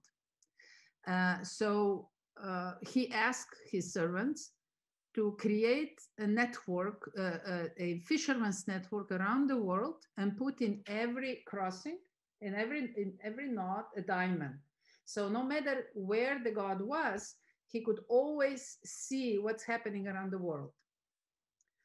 And this is the basic concept that internet is using. No matter where you are, you can always get the information from all over the world as long as the information is on a computer that is connected to the net. Where I'm getting that is that all this knowledge that we're accumulating is not always good, but it is our experience. It is our collective. Even though it's bad, some it's harmful, but it is part of our collective. Our collective is not only good. Yeah. And we take out whatever we want, whatever we need, whatever we trust that it is relevant or true, reliable. So, and very comparable. And I think that the reason why we created physical World Wide Web is that we finally realize who we are and how much we know and how much information there is out there, how much knowledge is out there. And eventually we probably won't need it anymore. So that's my relationship with the collective. However, I know that we can develop shared vision. That's different. That it's something under which umbrella we engage with each other. And if nothing else, climate change is this umbrella today. Currently, COVID-19 is such an umbrella where everybody's trying to engage one way or the other, not always with the most positive or most noble manners, motivations, but we are engaging like we have learned in the past to engage over trade and economy. And probably today, if anything, market and creation of global values through markets and trade is something that brings this world together. And now imagine that we add to this shared vision and relationships, transparency, only one dimension, which doesn't cost anything. It's just behavior. We could have a very different world out there. So shared values, shared visions are necessary for the groups to engage and to sort of be able, to cooperate and co-create together with others. And we are doing it. This is a constant effort. Whenever we have a project, the first thing we try to do is define the purpose. Why? Yeah? You know, 3 questions: why, how, and what are the basic 3 questions of innovation ecosystems. So purpose first, then how are we going to go about? And then what we're going to deliver. So that's my take on the first question. The second question is, we humans have 100% talent, each of us, but we are not perfect. Yeah, we have our discrepancies. We have at the edge, there is always complexity that it's related to us humans, always allows us to fail, always allows us to, this imperfection makes us unpredictable. And that's the beauty of humans. We are unpredictable, we are curious, we react based on a context and on the environment in which we are in. And that's the beauty, but brings also negative things. So nothing will be ever perfect. It will always be a journey towards something that we would like to achieve. And this journey itself gets us closer and closer to our balanced state. But here, I'm not trying to seduce myself with a journey that will make me perfect, but just a journey that will make me better and more balanced and more perceptive for what's everything that is going on around us. And it's and like what you said earlier as well, Violeta, that's how really all of it will add up. And when you were speaking to Om as well, I think there's bits and pieces from there also which become very relevant, is because you look at everything around you, and as you keep working on those little pieces and those little bits, is when that balance will actually end up coming. And it will take time. It's not there's no magic wand in that sense. There's no snap of a finger. It will take time, but it does require all of us to consistently be at it. And that's really what the... But be comfortable with your imperfection, because many times we are causing too many problems to ourselves because we think we are not worth it. We think we are not good enough. We think that we are, and many times society puts that pressure on us, but don't fall for it. You know, be comfortable. I have many little imperfections, many. And I laugh at them now. I mean, I can expect them. There comes a situation and I say, oh, be careful. But I'm becoming comfortable with that because that's me too. That's what makes me, me. Yeah. Just try you know, as much as you can, be truthful and sincere and try to always do good. But these imperfections are part of our collective picture as well. And that's where tolerance comes in. And that is the difference. Being in love and love somebody, you know, being in love, all is perfect. And then if you met the right person, then you will start loving that person. And this imperfection is part of it. And you will love the imperfection. That's when you know that you love somebody. You know, like mother loves, in most cases, their kids, or parents love their kids with all the imperfections. Or you love your partner with all the imperfections, because as soon as you don't like their imperfections anymore, you're not together anymore. That's not love anymore. And you have to start with yourself. That's just absolutely love yourself with all imperfections. Yeah. All right. Shivali, you had something that you wanted to ask Violeta. Yes. Hi.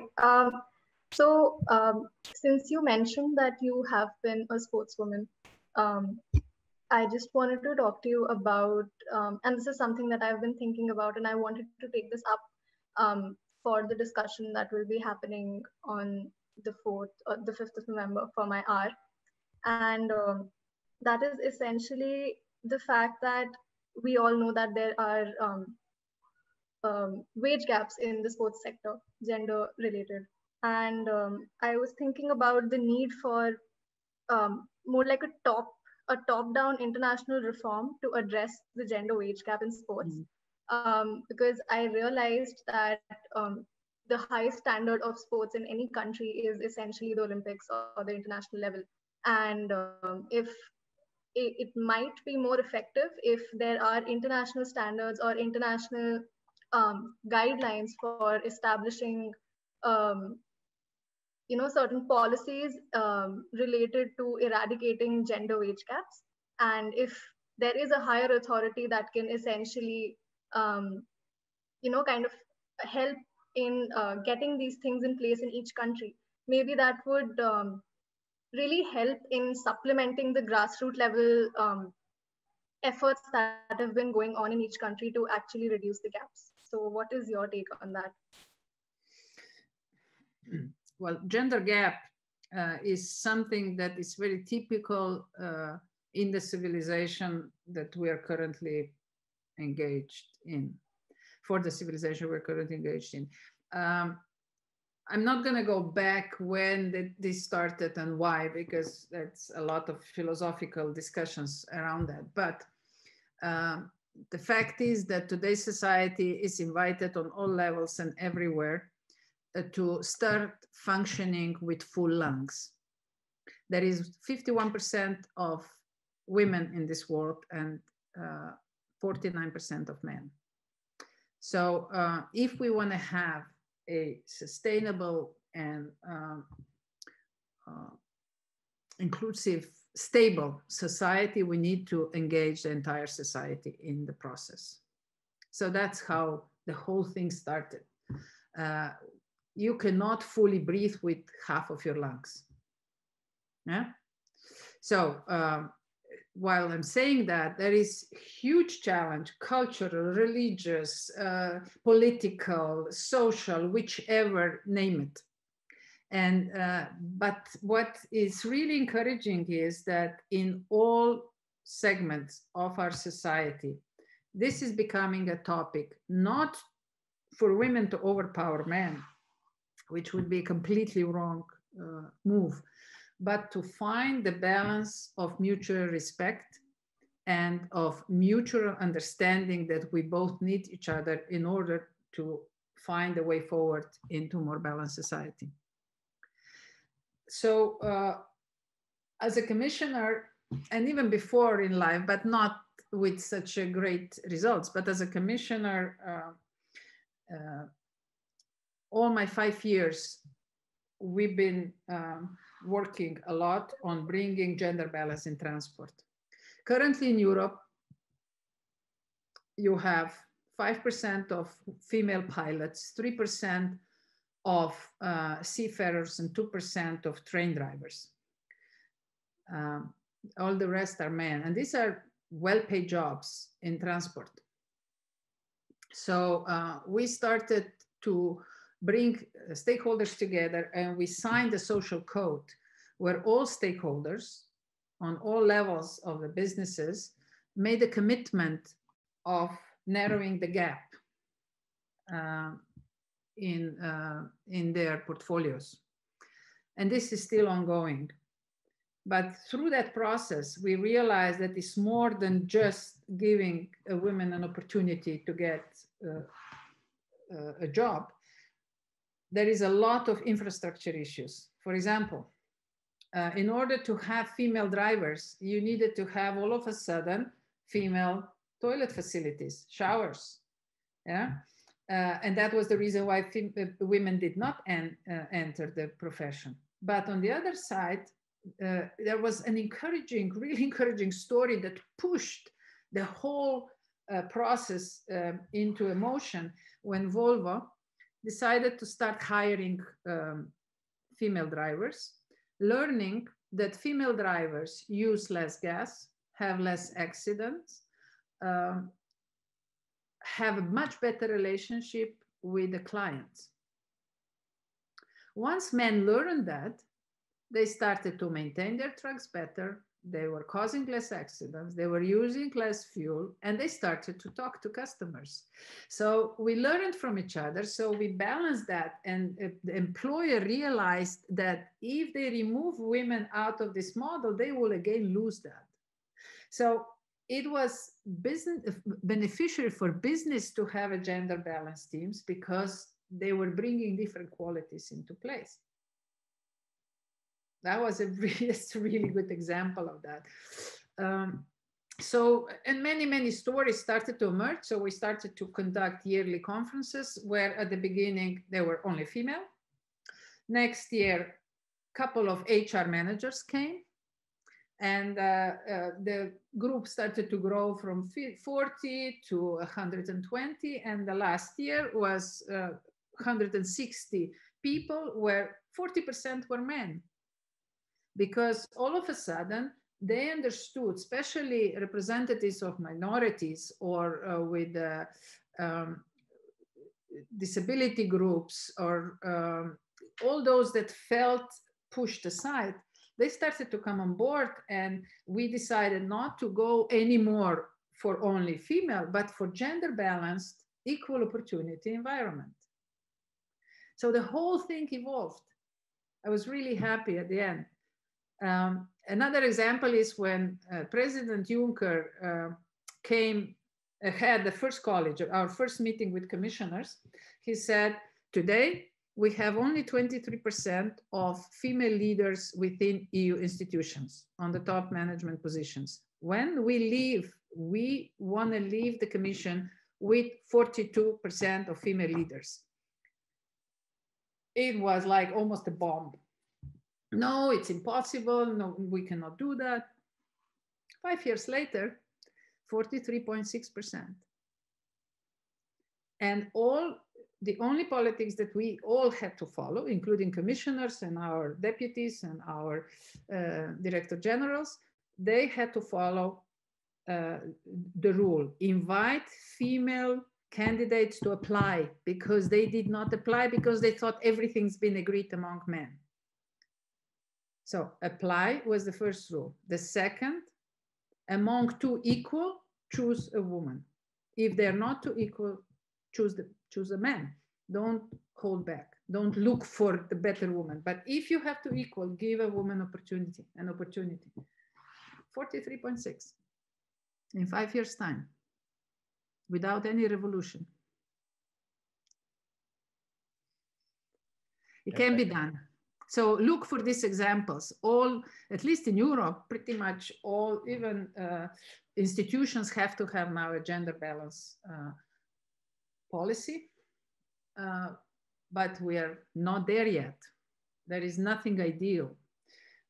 Top management positions are still mostly held by men. There is still a pay gap, but things are improving, and that we have to support and continue. You have formula either also with quotas, which in sport, of course, doesn't apply, but in some other areas, quotas prove to be very good temporary solution where you can push for a change much faster. That Scandinavia countries really show the way. And nobody thinks anymore, is it a woman or a man politician that is on a ballot? They are focusing on what they can offer. For example, in my country, it's still prejudice. You know, it's still men are much easier. It's much easier to elect a man than a woman. But we're learning, we're trying to engage and try to see what are really the reasons, address them. This is not an easy task. It's not a trivial task. It has a lot to do with cultural frameworks and with, but look at FIA, Federal Automotive Federation. They have now girls on tracks, women, they're training young female drivers to be able to race in Formula One. You know, they have now equal training camps for women and for men, for boys and for girls. So sport is moving forward. Once the, you know, automotive sport opens, and if Jean-Claude was able to do that, then any sport can do that, I think. Yeah, and at the end of the day, you know, just the example that you gave of the European Commission as well, it's if that mandate comes from the top down, then it's really about its implementation, and wonderful things can happen if everyone is mandated to move in a particular direction, which they otherwise would not think possible, right? And that's the real bit. It takes one person to then effectively make that change, and then everybody else sees the benefit of it also. Indeed. I know, Violeta, we had you for 2 hours. We're above that. You have a few more minutes to chat with us, or are we getting a bit late? Go ahead. Okay, good, because I've got a question from Ayush again as well. He's come on from another device, and he wanted to ask another question to you. Ayush, so why don't you try? Am I hopefully audible? Very light. New device, but still very light. Okay, so I'm really trying hard to hear you, so why don't you go ahead and I'll relay it to Violeta. Yeah, try, please. Okay. Okay, let me just see if there's an issue. Any better? Yeah, go for it, go for it. Okay.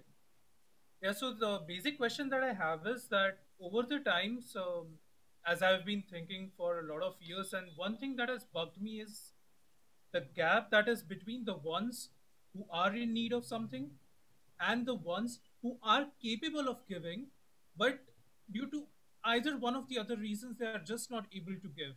Be it because of the reasons that they don't find an outlet or a window to do so, be it because of the reasons that there is this pseudo,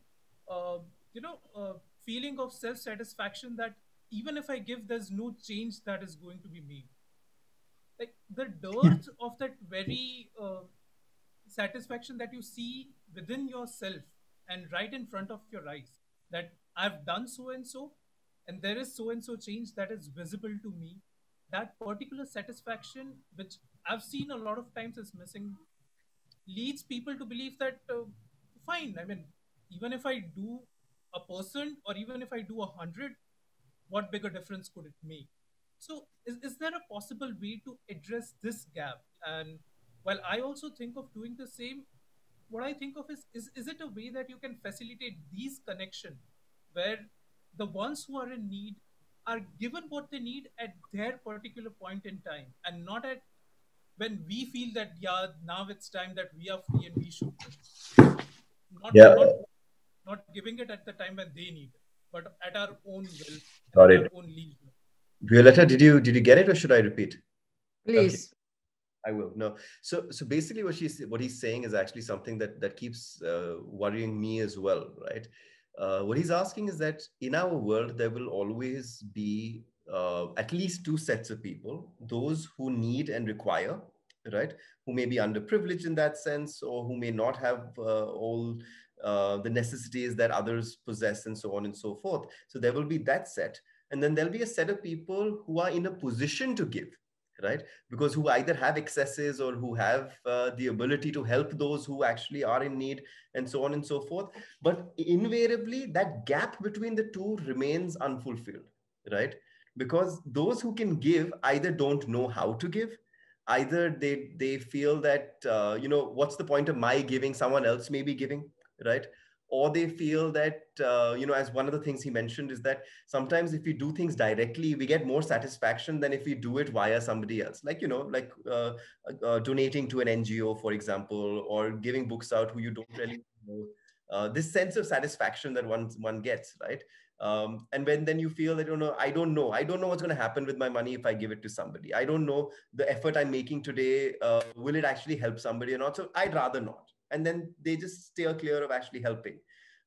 Whereas I personally believe that if this gap, and I think that's what Ayush was saying as well, is that this gap between those who require and who need that assistance and help and so on and so forth, and those who are in a position to give but do not because of all of these various reasons that he spoke about, is there a way in which we can actually try and find a way to bridge this gap? And how do we actually go about to do that? Because if we do that, there is so much in this world that can get solved.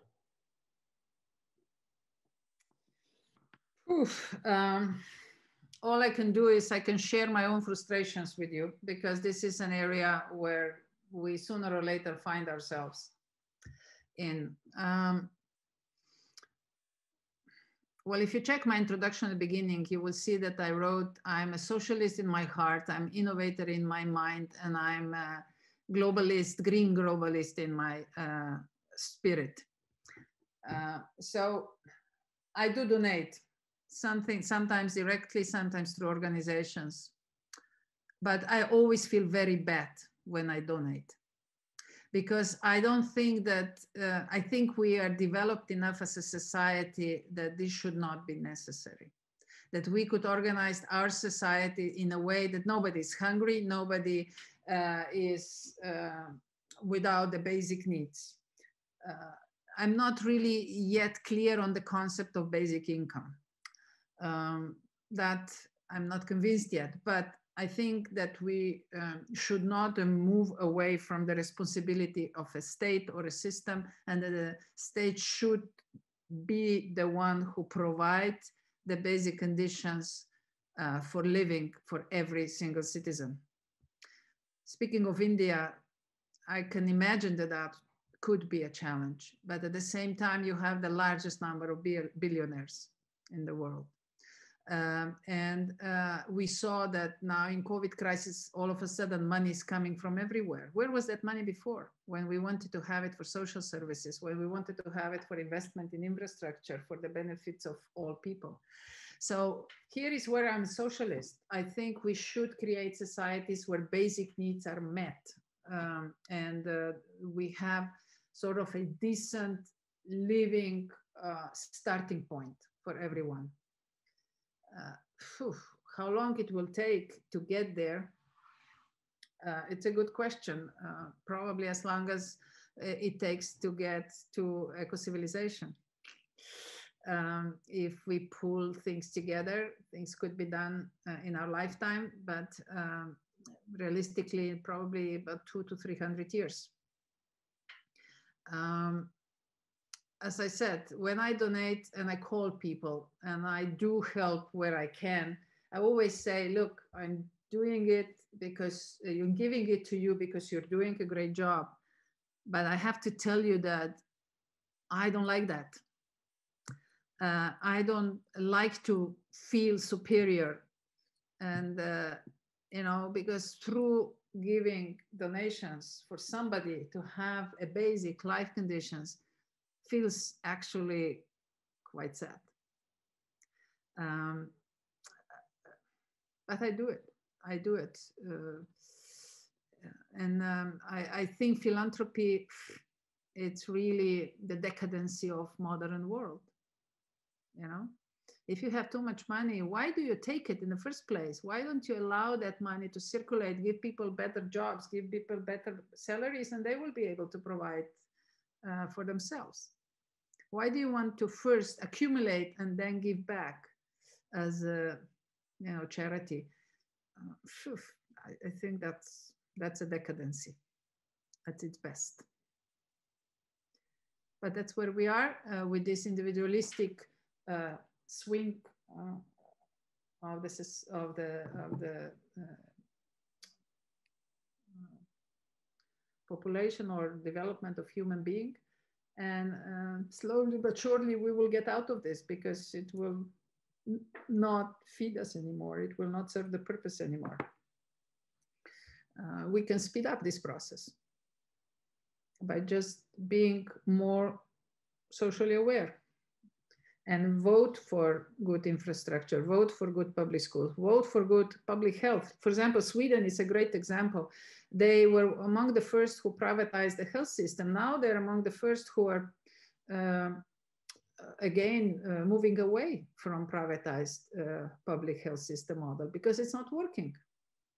Because when it's privatized, you don't have this social commitment. You take care of yourself, you're private. You take care of your private business.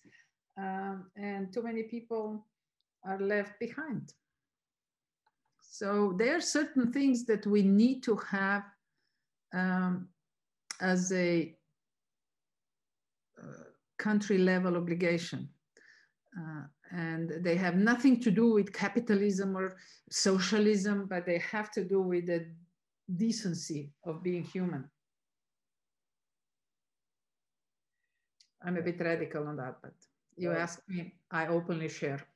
No, absolutely, Violeta. But the trouble really is, and that's where your frustrations come in as well, and that's where all of us get frustrated at some level or the other. But one thing I learned, if I may, Ramit, one thing I learned: if I give something, I give it, and I don't ask for anything back. Yeah. Has to be.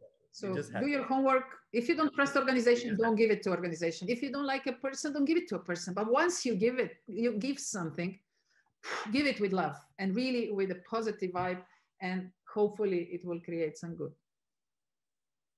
No, absolutely, Violeta.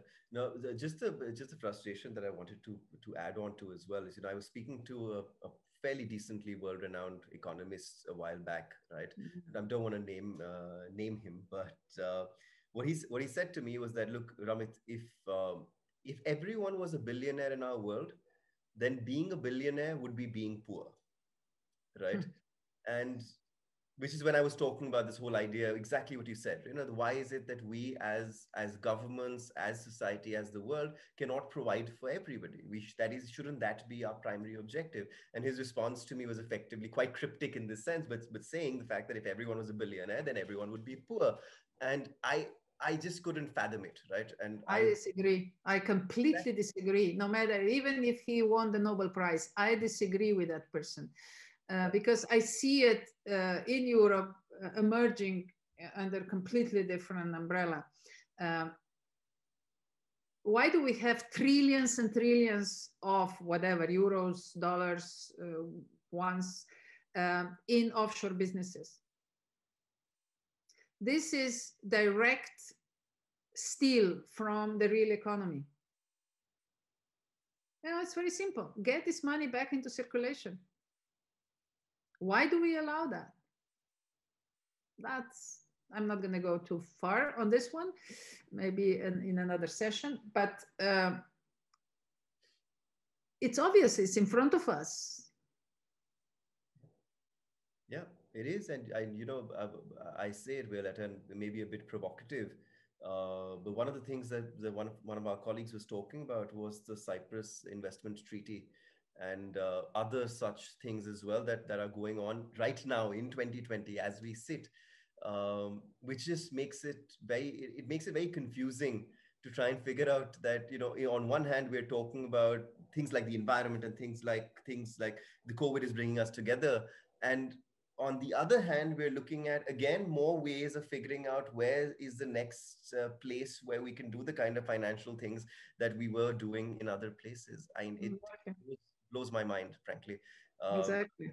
Exactly. So it is this, to go back to us individuals, we need to clear the path to the truthfulness and to the clear, clean energy And then this will not be necessary. We won't have a need anymore. I mean, people who accumulate money, for Christ's sake, they must be very sad. They must be very afraid. They must be very lonely, you know, because that's how they feel their void with huge accumulation, being number one in the world in wealth. Really? Is that what you want? Be my guest. Two more things, Violeta, and then we'll let you go. I know we've taken a lot of your time. First of all, because you've got this slide on since for a very long time, and I keep staring at what's right in the top center where you. Exactly. But I believe what you've written there is "stay young." That's how it's translated, right? It's stay healthy, young, and strong. Yeah. It's an old greetings from my part of the world. Old ways used to greet each other with ostiere. Ostiere. All right. Understood. Or oi in a short. Ah, nice. Fantastic. Because it's everyone who is here, I think good message for them. And I wanted to get that translated. But again, so finally, that was just, I'm sorry, that was something that was... No. Moving on. This is the FAIR project, Violeta. The whole idea from our perspective is about how fairness is one of the ways in which we can achieve all of this and achieve everything that you're talking about as well, because you came from the self, right? And in the self, if we can develop that entire thought process of fairness in whatever we do, we'll recognize that it's not really about right or wrong. It's about fairness, right? And it's about, at that point in time, how are you making sure you're creating that balance, which you were talking about quite a bit as well. But tell me from your perspective, right? Before we let you go, what do you really think fairness is, and what does the word fair and fairness mean to you in all of that you've spoken about right now, or otherwise as well?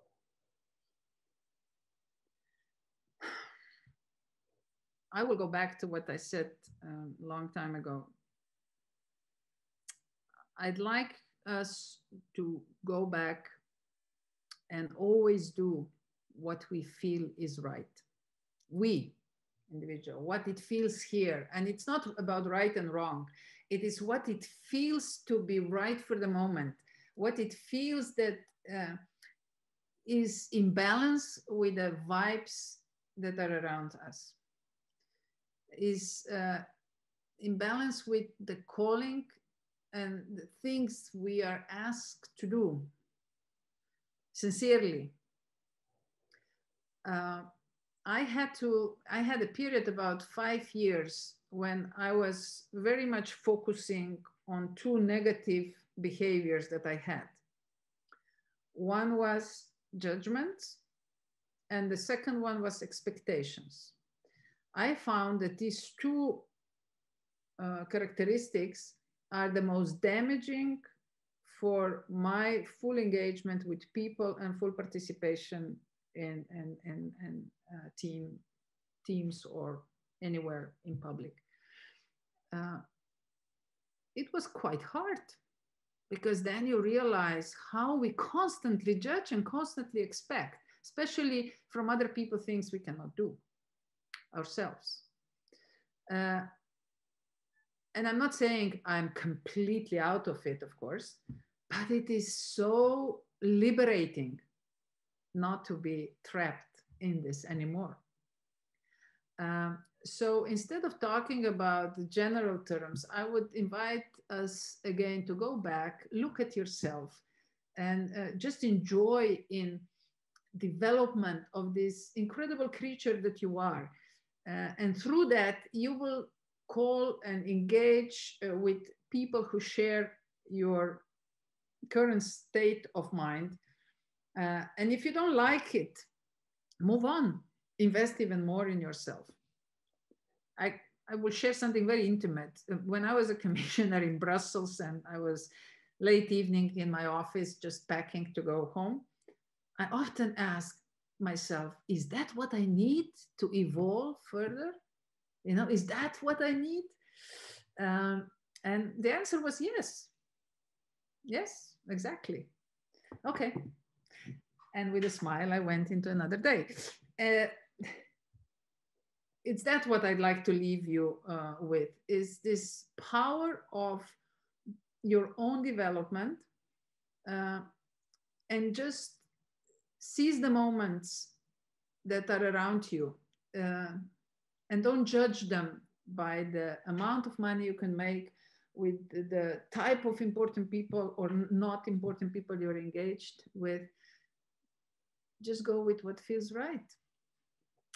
That's probably the simplest story of my life. I'm just trying to do what I feel is right all the time. Thank you so much, Violeta. Thank you so much for that. I think for this entire 2.5 hours that you've been with us, really. Thank you for the opportunity.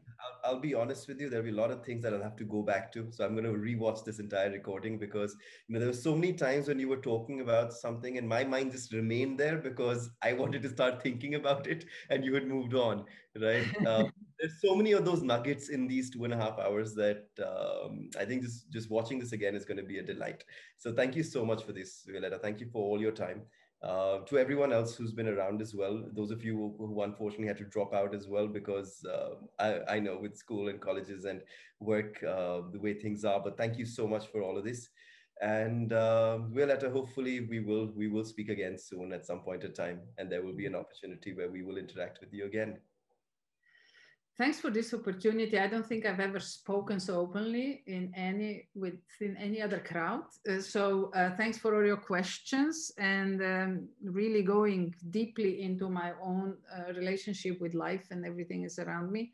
But I do believe that that's the way to go and move forward. So if I encouraged anyone to be more open, to be more frank, but with an honest heart, then I'm going to be very happy, and I'm really humbled in front of you. So thanks for this opportunity. You are really privileged to have a setup like this and to be part of a process like this. So Ramit, I bow to you and to your vision and capacity to create a space where these young people can have an opportunity to expand their mind. And as Indian gurus are teaching us, expand your mind to create space that your creativity can flourish. So keep expanding your mind and create your spaces. Thank you. Thank you, Violeta. Thank you for that. And to everyone else. Thanks a lot, guys. All the best in your life. Thank you. Oi. Oi to you too.